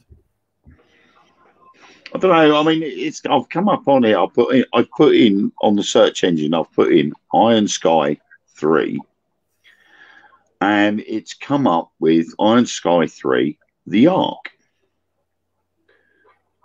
and yet I don't know. China Film Co. What? So, Planet Earth, 4.5 billion years BC. Hang on, here's something Joe's just said. What about Titanic? What's your thoughts? The Titanic was swapped with its sister ship over the insurance. Either way, but it was swapped sister ship because they didn't have the insurance on the Titanic at the time. They had it on, was it Lusitania, whatever it was called? And that was the one that sank. And they were just like, oh. Well, the Lusitania was a little bit earlier than the Titanic, though, wasn't it? There were 2. There were twin ships. There was a Titanic and its sister ship, and the White Star line that ran it and had the insurance on it only had the insurance on the sister ship, and after the Titanic sank, they swapped it. Yeah, well, I mean, it's just again, before it fell, they swapped the nameplates and everything, but they only had the insurance on the one ship. Yeah, well, I mean, the whole reason I know about the Titanic is because I have this ancestors. No, I've got ancestors that died on it.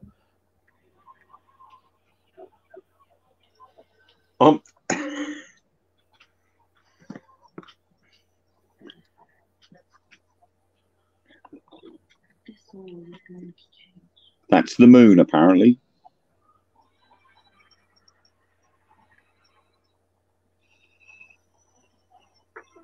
That's a Chinese thing.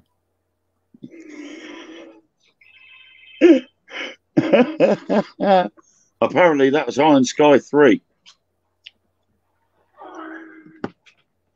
Maybe it's the Chinese trying to tell us something. Apollo 18. What's the one that we did a show on where it found the Martian? Apollo 17. 18 apparently, was the one that went back to go and find it, wasn't it? Apollo 18, the full movie.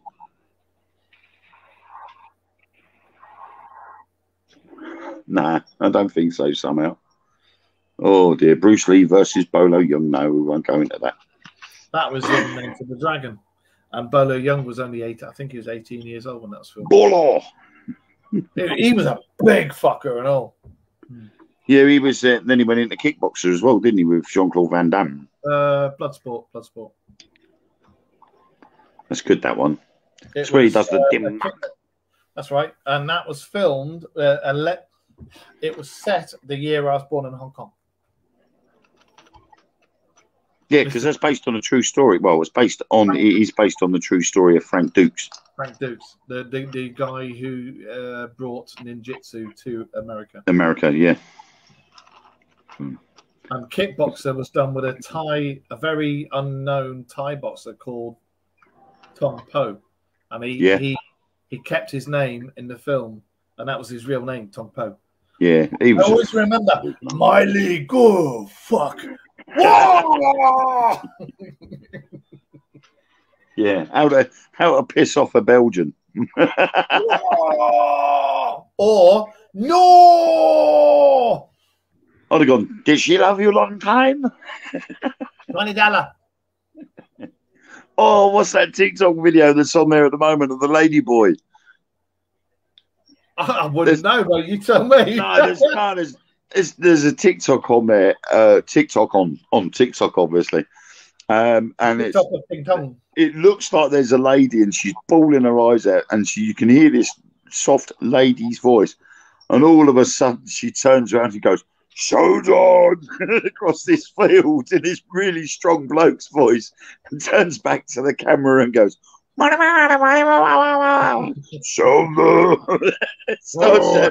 he's like a lady boy, and you're like, whoa, I think he's run a mile. He's the other side of the forest. Oh dear. I can always, you know what, before we disappear, I always remember my mum and dad telling me, because I was born in Hong Kong, and they said about when they stopped off in Singapore. And apparently, when they stopped off, 1972, the US GIs were on gratuity in Singapore. All the ships were in, and they were on gratuity. And they went to a very famous place in for those of you who know, you'll know what I'm talking about, Bugis Street in Singapore. Now it's a place with cafes and stuff. Back then, it wasn't. It was as infamous as the Reaper Bar. Okay. And they said always, and both of them said the same thing on separate occasions. They were in a cafe having a drink, and they were just watching life go by, and you could see straight down to the docks. And they said they watched this GI with his mates coming up, pissed as a fart, this, that, and the other. And there was, as my dad put it so eloquently, not my mum, my dad, there was this thing wrapped around a lamppost with a long cigarette holder. Like, GI, yeah, me fuck you, $20, And apparently they buggered off down an alleyway. And I always remember my mum turning around and saying, about 5 minutes later, that this GI comes legging it out of the alleyway, going, it's a bloke, oh my God, it's a fucking bloke, and legging it back down to the docks. And apparently this guy turns around and he literally, they'd been snogging, and he cupped a handful of family jewels and gone, oh! Oh, no, my God, oh, no. Oh, well, he learned a lesson there, didn't he? Not to do that again. No. No. You know about past life regression? I've actually asked a certain somebody from another group to do a past life regression on me because of things that have come up in the past. I don't know if I've spoken to you about it, Wayne. Things have come up in the past to do with some of my mannerisms and things, and it points to something. Yeah, else. I know. We when we were talking about reincarnation and that, you did briefly mention stuff about past life stuff. I'm still waiting for that to happen. Basically, I'm supposed to have been some sort of famous soldier, warrior, Spartan, something, and there are things to do with me I'm not going to go into on here that sort of corroborate it. Not confirm, but corroborate it. So I'm just waiting for the regression to see either prove it or disprove it, Yeah. And I'm actually looking forward to that. So, but we'll see what happens, That could have turned out to be a champion knitter. I don't know. But anyway. You know my opinion on it. I think a lot of it is false memories and imprinted memories and stuff from could be. You go in expecting to be whatever and you come out with, so I don't know.